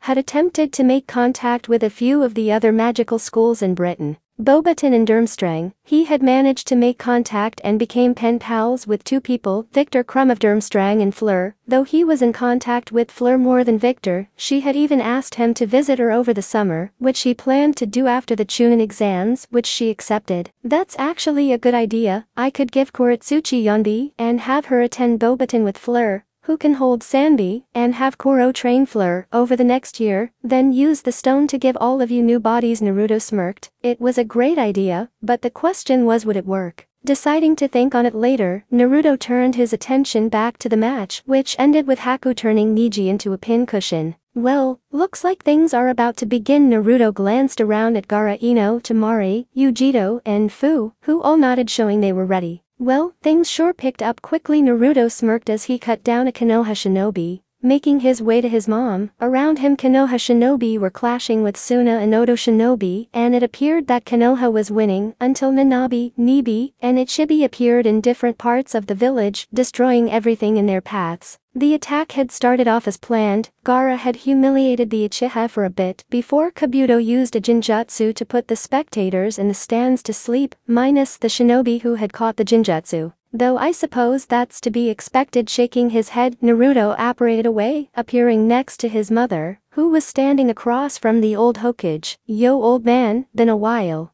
Hello Naruto, I see that you were telling the truth about your mother attacking. Medusa glanced at Naruto, who shrugged. Though I wasn't expecting the attack to happen during the Chunin exam. Yeah, neither was I, but hey, nothing you can do about it. Naruto smirked as he pulled out his wand and pointed it at the old Hokage. Stupefied, the old man's body froze before he could say anything. And now we can get what we came here for without any problems. And what exactly did you come here for? Naruto let out a small sigh as him and Medusa turned to see Enko standing behind them, kunai in hand. Sigh, we came here for the Uchiha, nothing more, nothing less. Naruto as Enko teared up, trying to wipe them away. Though we wouldn't be opposed if you came with us, Enko. Naruto gave her a small sad smile as he moved over to her and touched the curse mark on her neck, destroying it. As the seal vanished, Enko was covered in a white light before her body began shrinking to the age of when she got the curse mark. Well, that was interesting. Looks like we have another person coming with us. Naruto picked up an unconscious Enko and nodded at his mom before apparating away. So, this is France? Harley asked as she looked around in awe. Her and Naruto were currently in what was considered the most romantic city in the world. Yeah, and if my guess is right, this must be the Delacour mansion, Naruto said as they stopped outside a spectacular two-story mansion, which was surrounded by a large fence, which had Muggle-repelling charms on it.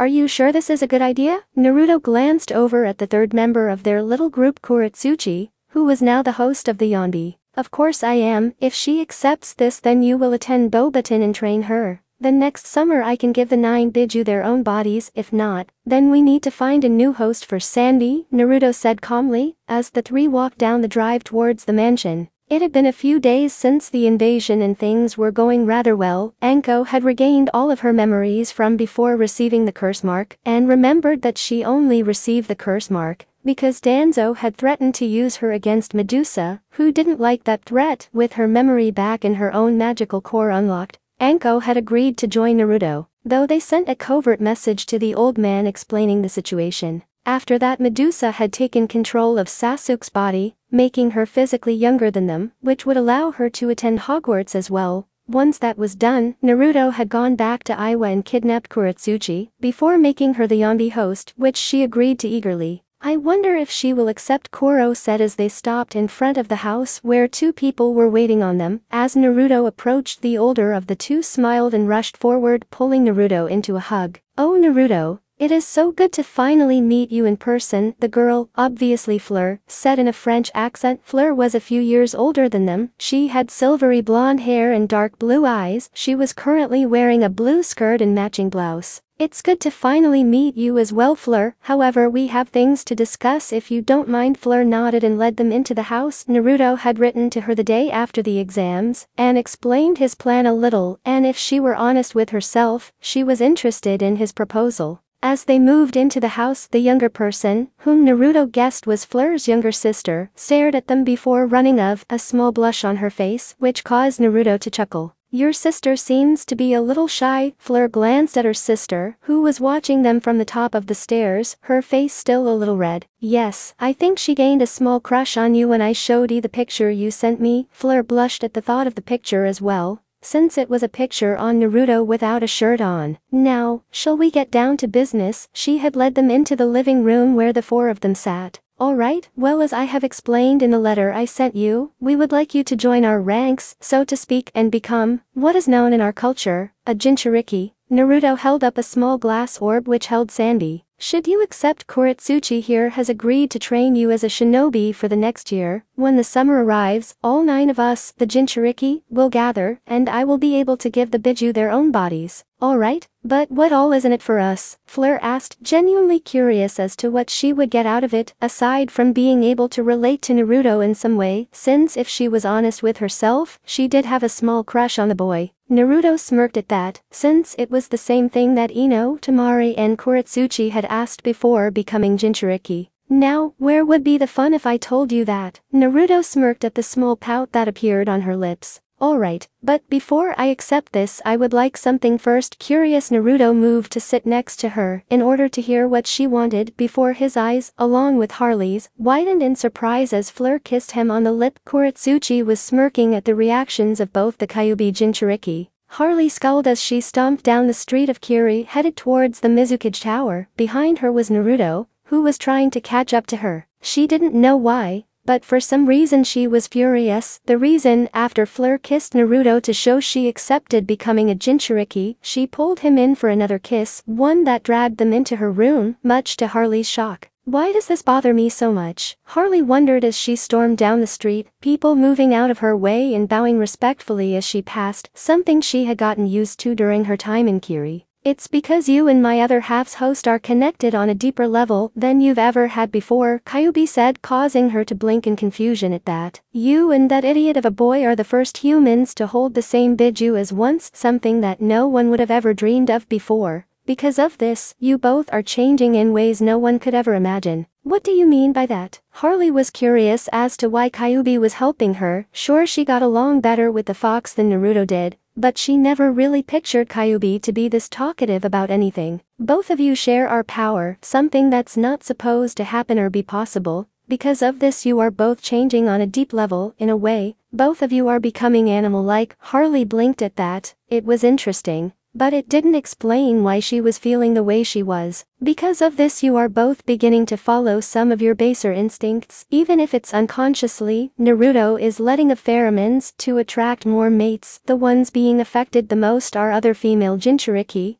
who are experiencing the same change as a result. The change you're going through is that you're becoming more territorial. Your instincts telling you that Naruto is yours, and not to share him until you get him first. What do you mean by that? She asked, though she already had an idea as to where Kyuubi was going with this. During the Christmas holiday, May had talked with her about this. She had explained that the shinobi world was very different, and that the second she put on her headband, she became an adult. I mean that if you want to stop being angry with the idiot, you need to drag him into a room and not leave until he takes you like a dog in heat. Harley's face began to glow like a Christmas light as Kyuubi cut the connection between them. Unknown to Harley, Naruto was having a similar conversation with Kyuubi. Hey Harley, come on, wait up. The girl who lived glanced over at Naruto before huffing and running to the Mizukage Tower, letting out a sigh at Harley's reaction. Since she had been like that ever since they had returned from France, Naruto shook his head before following after her. He could understand why she was acting like she was, thanks to Kyuubi's explanation, though he didn't like it. Finally, you're here, Naruto. We've been waiting. Naruto blinked as he entered Mei's office, where he found Harley, Ino, Haku Kimimaro, and Gaara leaning against one wall. On the other was Taiakin, Karen, Yujiro, Fu, and Tamari. Sitting in the chair across from Mei was his mom Medusa, who was now inhabiting the body of Sasuke Uchiha. though the body had changed from male to female when she took control of it.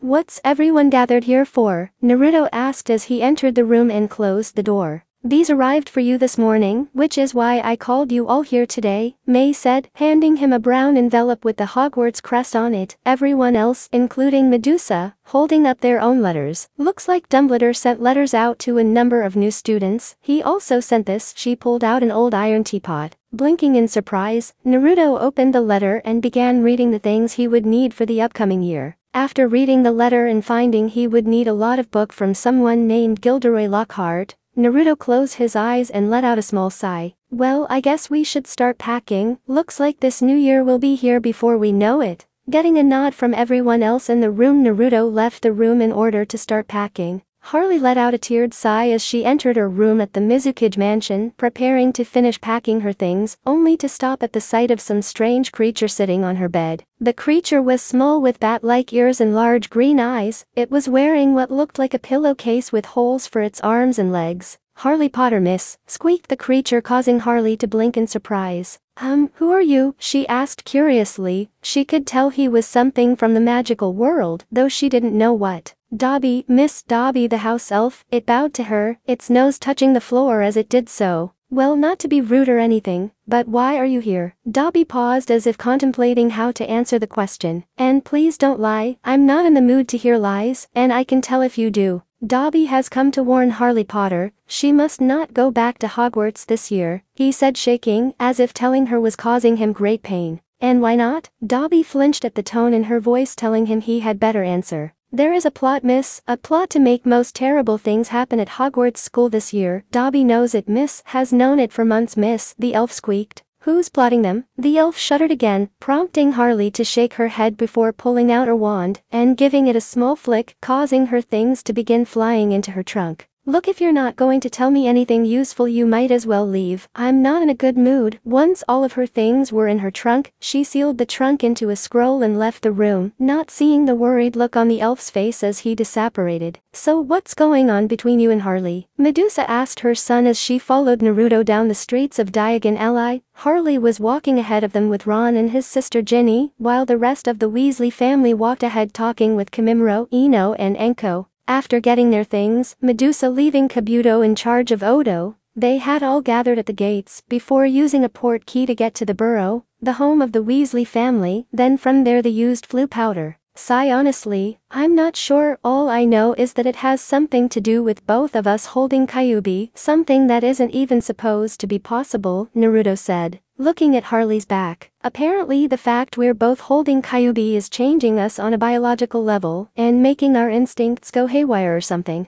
"I see." Chuckle, how very interesting. Medusa had a smirk on her face that sent a shiver down Naruto's spine. He had seen that look on his mom's face before, and it wasn't always a good sign. "You're not going to do anything with this information, are you?" His mom just gave a small smile, sending another chill down Naruto's spine. "Now where would be the fun in telling?" Medusa chuckled as she moved over to speak with Yujito and Fu, who were looking around in awe, along with Taiakin, Karen, Tamari, and another girl from Odo named Guren. "You know telling her was probably unwise?" Naruto glanced at Gaara, who had a small smirk on his face. "Oh, shut up," Naruto snapped as he turned away from his brother as the rather large group entered the bookstore, Flourish and Blots. "Calm down, Harley, take a deep breath and calm down," Harley told herself as a photographer for the Daily Prophet snapped away on his camera like mad. The reason for this was simple. When the group had gotten to the bookstore, they found that one Gilderoy Lockhart was having a book signing. After fighting their way in, the group found themselves in front of Lockhart, who spotted Harley. After staring at her for a few seconds, a dumbstruck look on his face, he grabbed her and dragged her to the front of the store for a photo shot. "Ladies and gentlemen, what an honor." When young Harley stepped into Flourish and Blots today to buy her new school books, Magical Me, she had no idea that she and her schoolmates would soon be getting the real Magical Me. He smiled, his teeth gleaming, which was annoying as hell, and shook Harley's shoulder. "It is my great privilege to announce that I will be taking up the post of Defense Against the Dark Arts teacher this year at Hogwarts School of Witchcraft and Wizardry." The crowd clapped loudly, though Naruto noticed the small twitch in Harley's eye. That was annoying.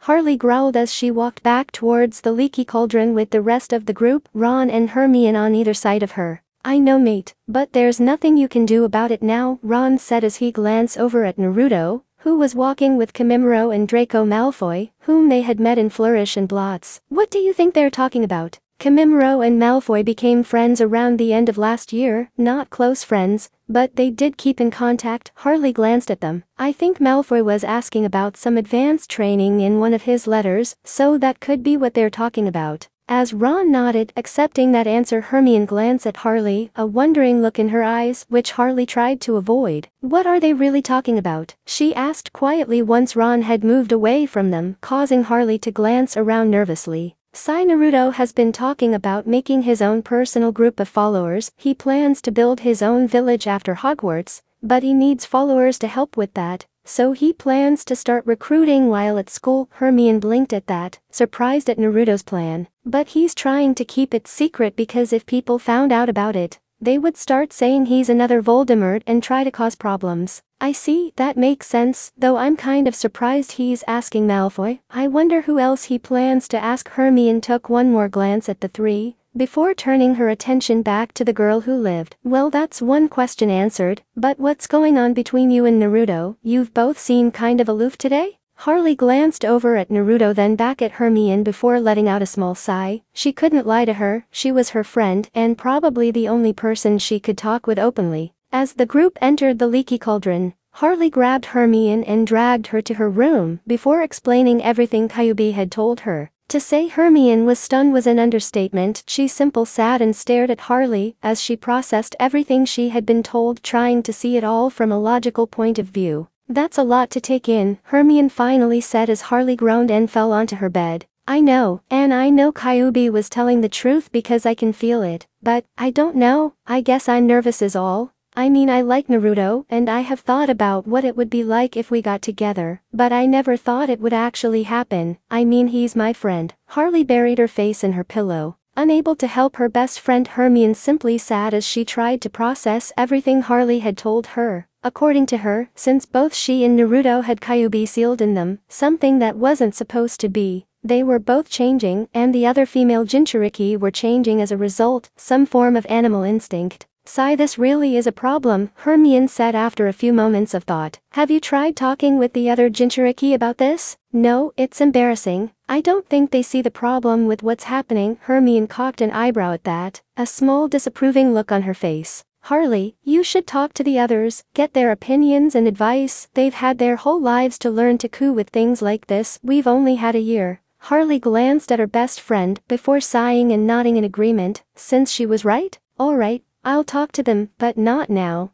That stupid photo shoot drained me. Smirking at her friend, Hermione nodded in understanding before heading for the door in order to go get some food for the two of them, silently wondering what would happen this year at Hogwarts. Harley let out a long and tired sigh as she sat at breakfast with Haku and Hermione. Across from her were Kin and Karen, both new Gryffindors, looking at her with concern. Are you alright, Harley? Karen asked, receiving a nod from the female Kyuubi Jinchuriki. Yeah, just tired. The first day of the school year has already begun, and I've already got a detention, she sighed, munching on some toast. I still can't believe you flew a car here when you could have just apparated to Hogsmeade and walked up here. That's what Naruto did when he learned about those Konoha nin that were accepted here, Hermione said, glancing down the table at Rock Lee, Kiba Inuzuka and Sakura Haruno, who had become Gryffindors the night before. The previous day, while searching for a compartment to sit in, Naruto, Haku and Hermione had come across the Konoha genin who had been accepted to Hogwarts. Sakura Haruno, along with all the members of Team 8, 9 and 10, when questioned by Naruto, Shikamaru had shown him their acceptance letters, though what pissed him off was Kiba calling him a dirty snake for attacking Konoha. After knocking Kiba out with a solid punch to the face, Naruto had disapparated from the train and was sitting at the Slytherin table when everyone arrived. Well, we were kind of panicking since the barrier wouldn't let us through that, and I kind of forgot.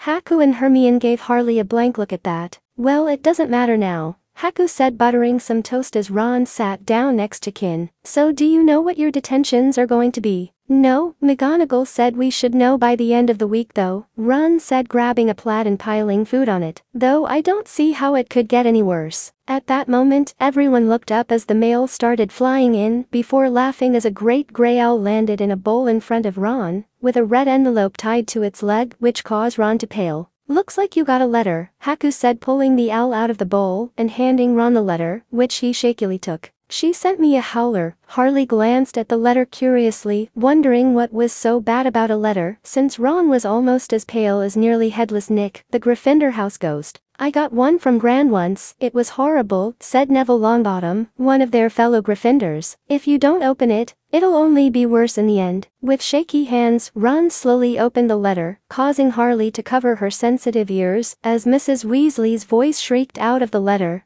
drawing the attention of everyone in the Great Hall. Naruto growled as he bit into his breakfast steak. The reason, sitting with the other first-year Slytherins glaring at him, was Niji Hyuga thought it wasn't a hateful glare, but one of curiosity, and it was pissing him off. It would seem you have an admirer. Naruto glared at his mom, who was sitting next to him, causing her to chuckle at her son. You shouldn't worry about it too much. Unlike the immature Inuzuka brat, the Hyuga at least seems to understand the way of the shinobi world. Sigh, I know, but it's still annoying. He knew the Hyuga boy was just curious, but he didn't have to keep watching him eat. He could have been doing something productive like the Yujido, Tamari and Enko, who was adjusting to becoming 11 again. Both were talking and interacting with the other first years, including Shino, Abiram and Tenten, who became a Slytherin surprisingly. Well, on the bright side, we only have to see him at mealtimes and in the common room. Naruto let out another sigh at Draco's words. I know, but still. Naruto stopped and glanced at the Gryffindor table as a loud shrieking erupted from the letter in Ron's hands. What the hell is that? Naruto covered his ears along with Yujido, who was glancing down at him, both feeling a pain of sympathy for Harley since she was right in the blast zone. For 5 minutes, the entire hall was silent as the letter bellowed itself hoarse at Ron before bursting into flames, at which point everyone began about what had just happened or laughing at Ron, who was as pale as the ghost as he sunk beneath the table in an attempt to hide. Okay, so what the hell was that? Naruto glanced at Draco, who was snickering. It's called a howler, a letter that yells whatever is written on it in the user's voice. If you don't open it fast enough, then it explodes, and the voice yells even louder. He chuckled again, since he didn't like Ron. Over the course of the day, all Naruto heard was people talking and laughing about the howler, which was really starting to get on his nerves. The only good thing was that it had gotten Harley's mood to lighten enough for her to talk to him again, without the angry glare she had since France. Well, that sure was an interesting first day back, Naruto said as he walked towards the first self-defense class of the year, with Harley, Hermione, Haku and Kimimaro, Draco and Ron, both glaring at each other. Yeah, I just hope Nagato has something new for us to work on. As they approached the other second years, they were met with a rather interesting surprise. Standing on either side of Nagato were Itachi, who was calmly observing the class, and Kakashi Haddock, who lazily peering over his book. Well, this is new.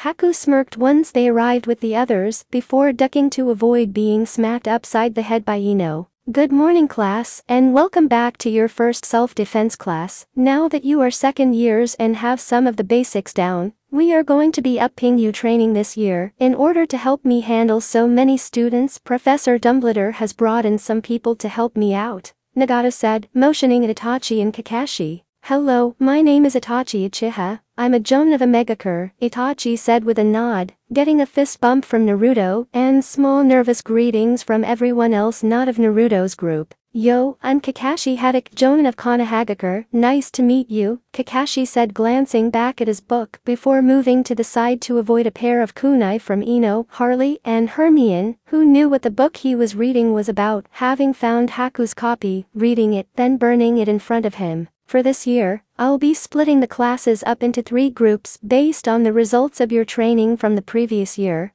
Nagato waved his wand, causing 3 blackboards to appear. I have split you all up into one of 3 categories: speed, strength and power. Now I want all to find your names and stand behind Kakashi, Itachi or myself, depending on your placement. For the next 10 minutes everyone tried to find out where they were to be placed. Once everyone knew, they all gathered behind their assigned teacher. Those who were built more for speed all stood behind Itachi, those built for strength stood behind Kakashi, and those for power stood with Nagato. Once everyone was sorted, the 3 teachers took the students under their control and moved to separate parts of the field in order to explain things to their students. So what the hell's going on, Nagato? Why are Kakashi and Itachi here? Naruto asked once the other groups were out of earshot. Calm down, Naruto, it's not as bad as it seems. Naruto gave him a blank look, which was matched by Harley, Ino and Gaara. After the events that happened at the Chunin exams, I was contacted by Sarutobi, we talked, I explained what I could about Itachi, Medusa, Kiri and you, which he calmly listened to, Nagato said, as if talking about the weather. After our talk, he cleared Itachi of his crimes, at which point I explained about my idea for the second years and above in order to help me out. He sent Kakashi, who has a secondary task of keeping an eye on the Konoha Genin. So what exactly is this idea that you mentioned? Harley asked, hoping to change the subject, for now at least. As I said, over the past year I observed all of you and have split you up accordingly. These groups are split up based on your strengths. Those who showed greater speed than others were placed under Itachi, who will work on increasing their speed. Those who showed more strength than others were placed under Kakashi, and those who showed they were more well-rounded were left with me. The four Jinchuriki glanced at the remaining students. Out of everyone, those remaining were Neville, Draco, Hermione, both Paddle twins, Hannah Abbott, Susan Bones, Daphne Greengrass and Tracy Davis, all of whom were watching the discussion in confusion. So all of the students here have the most potential to be well-rounded in any area, Gaara clarified, getting a nod from Nagato,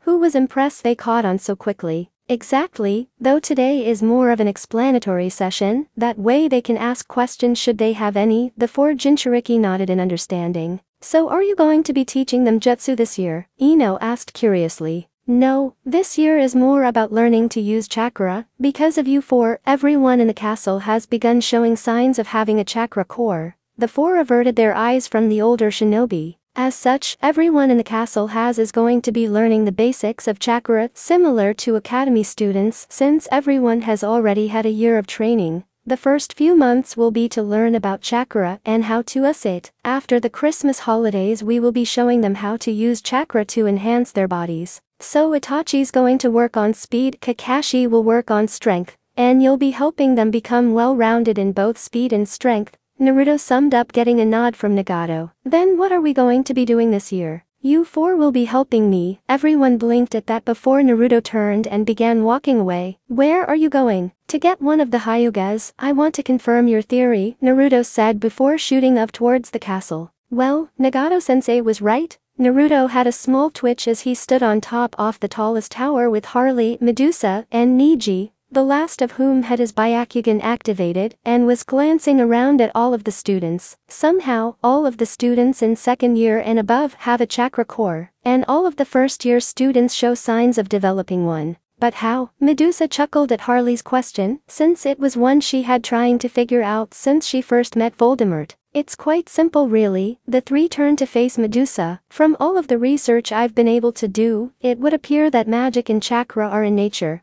Though chakra is a more dense and unrefined form of energy, which is why it's not seen outside of the elemental nations. Then why is it that chakra is starting to appear in wizards? Medusa smirked at that. It's because of you and the other Jinchuriki. The three gave her a confused look. Jinchuriki are always releasing a small amount of chakra that is denser than any normal shinobi. Back in the elemental nations, this chakra is absorbed by the earth and nature around us. Here it's absorbed by wizards, who, while producing their own magic in small quantities, slowly absorb magic from the earth as they grow. So is that where Muggle-born witches and wizards come from? Medusa nodded at Harley's sharp mind. Exactly, most humans aren't born with magical cores, which is where Muggle-borns come in. They have a magic core which is slowly absorbing magic around them until they turn 11, which is when their core is big enough to produce magic on its own. Thought they still absorb magic, just not as much or as fast as they did before. Naruto grabbed his head. He hated when his mom began explaining complex stuff like this and expected him to grasp it with ease. I don't really care. I'm just pissed that Nagato was right about this, Naruto said, stomping off as the other three shared a glance before following him. Neji asking Medusa more questions. He was actually curious about the Snake Sanin's knowledge, the subject of magic and chakra. The end.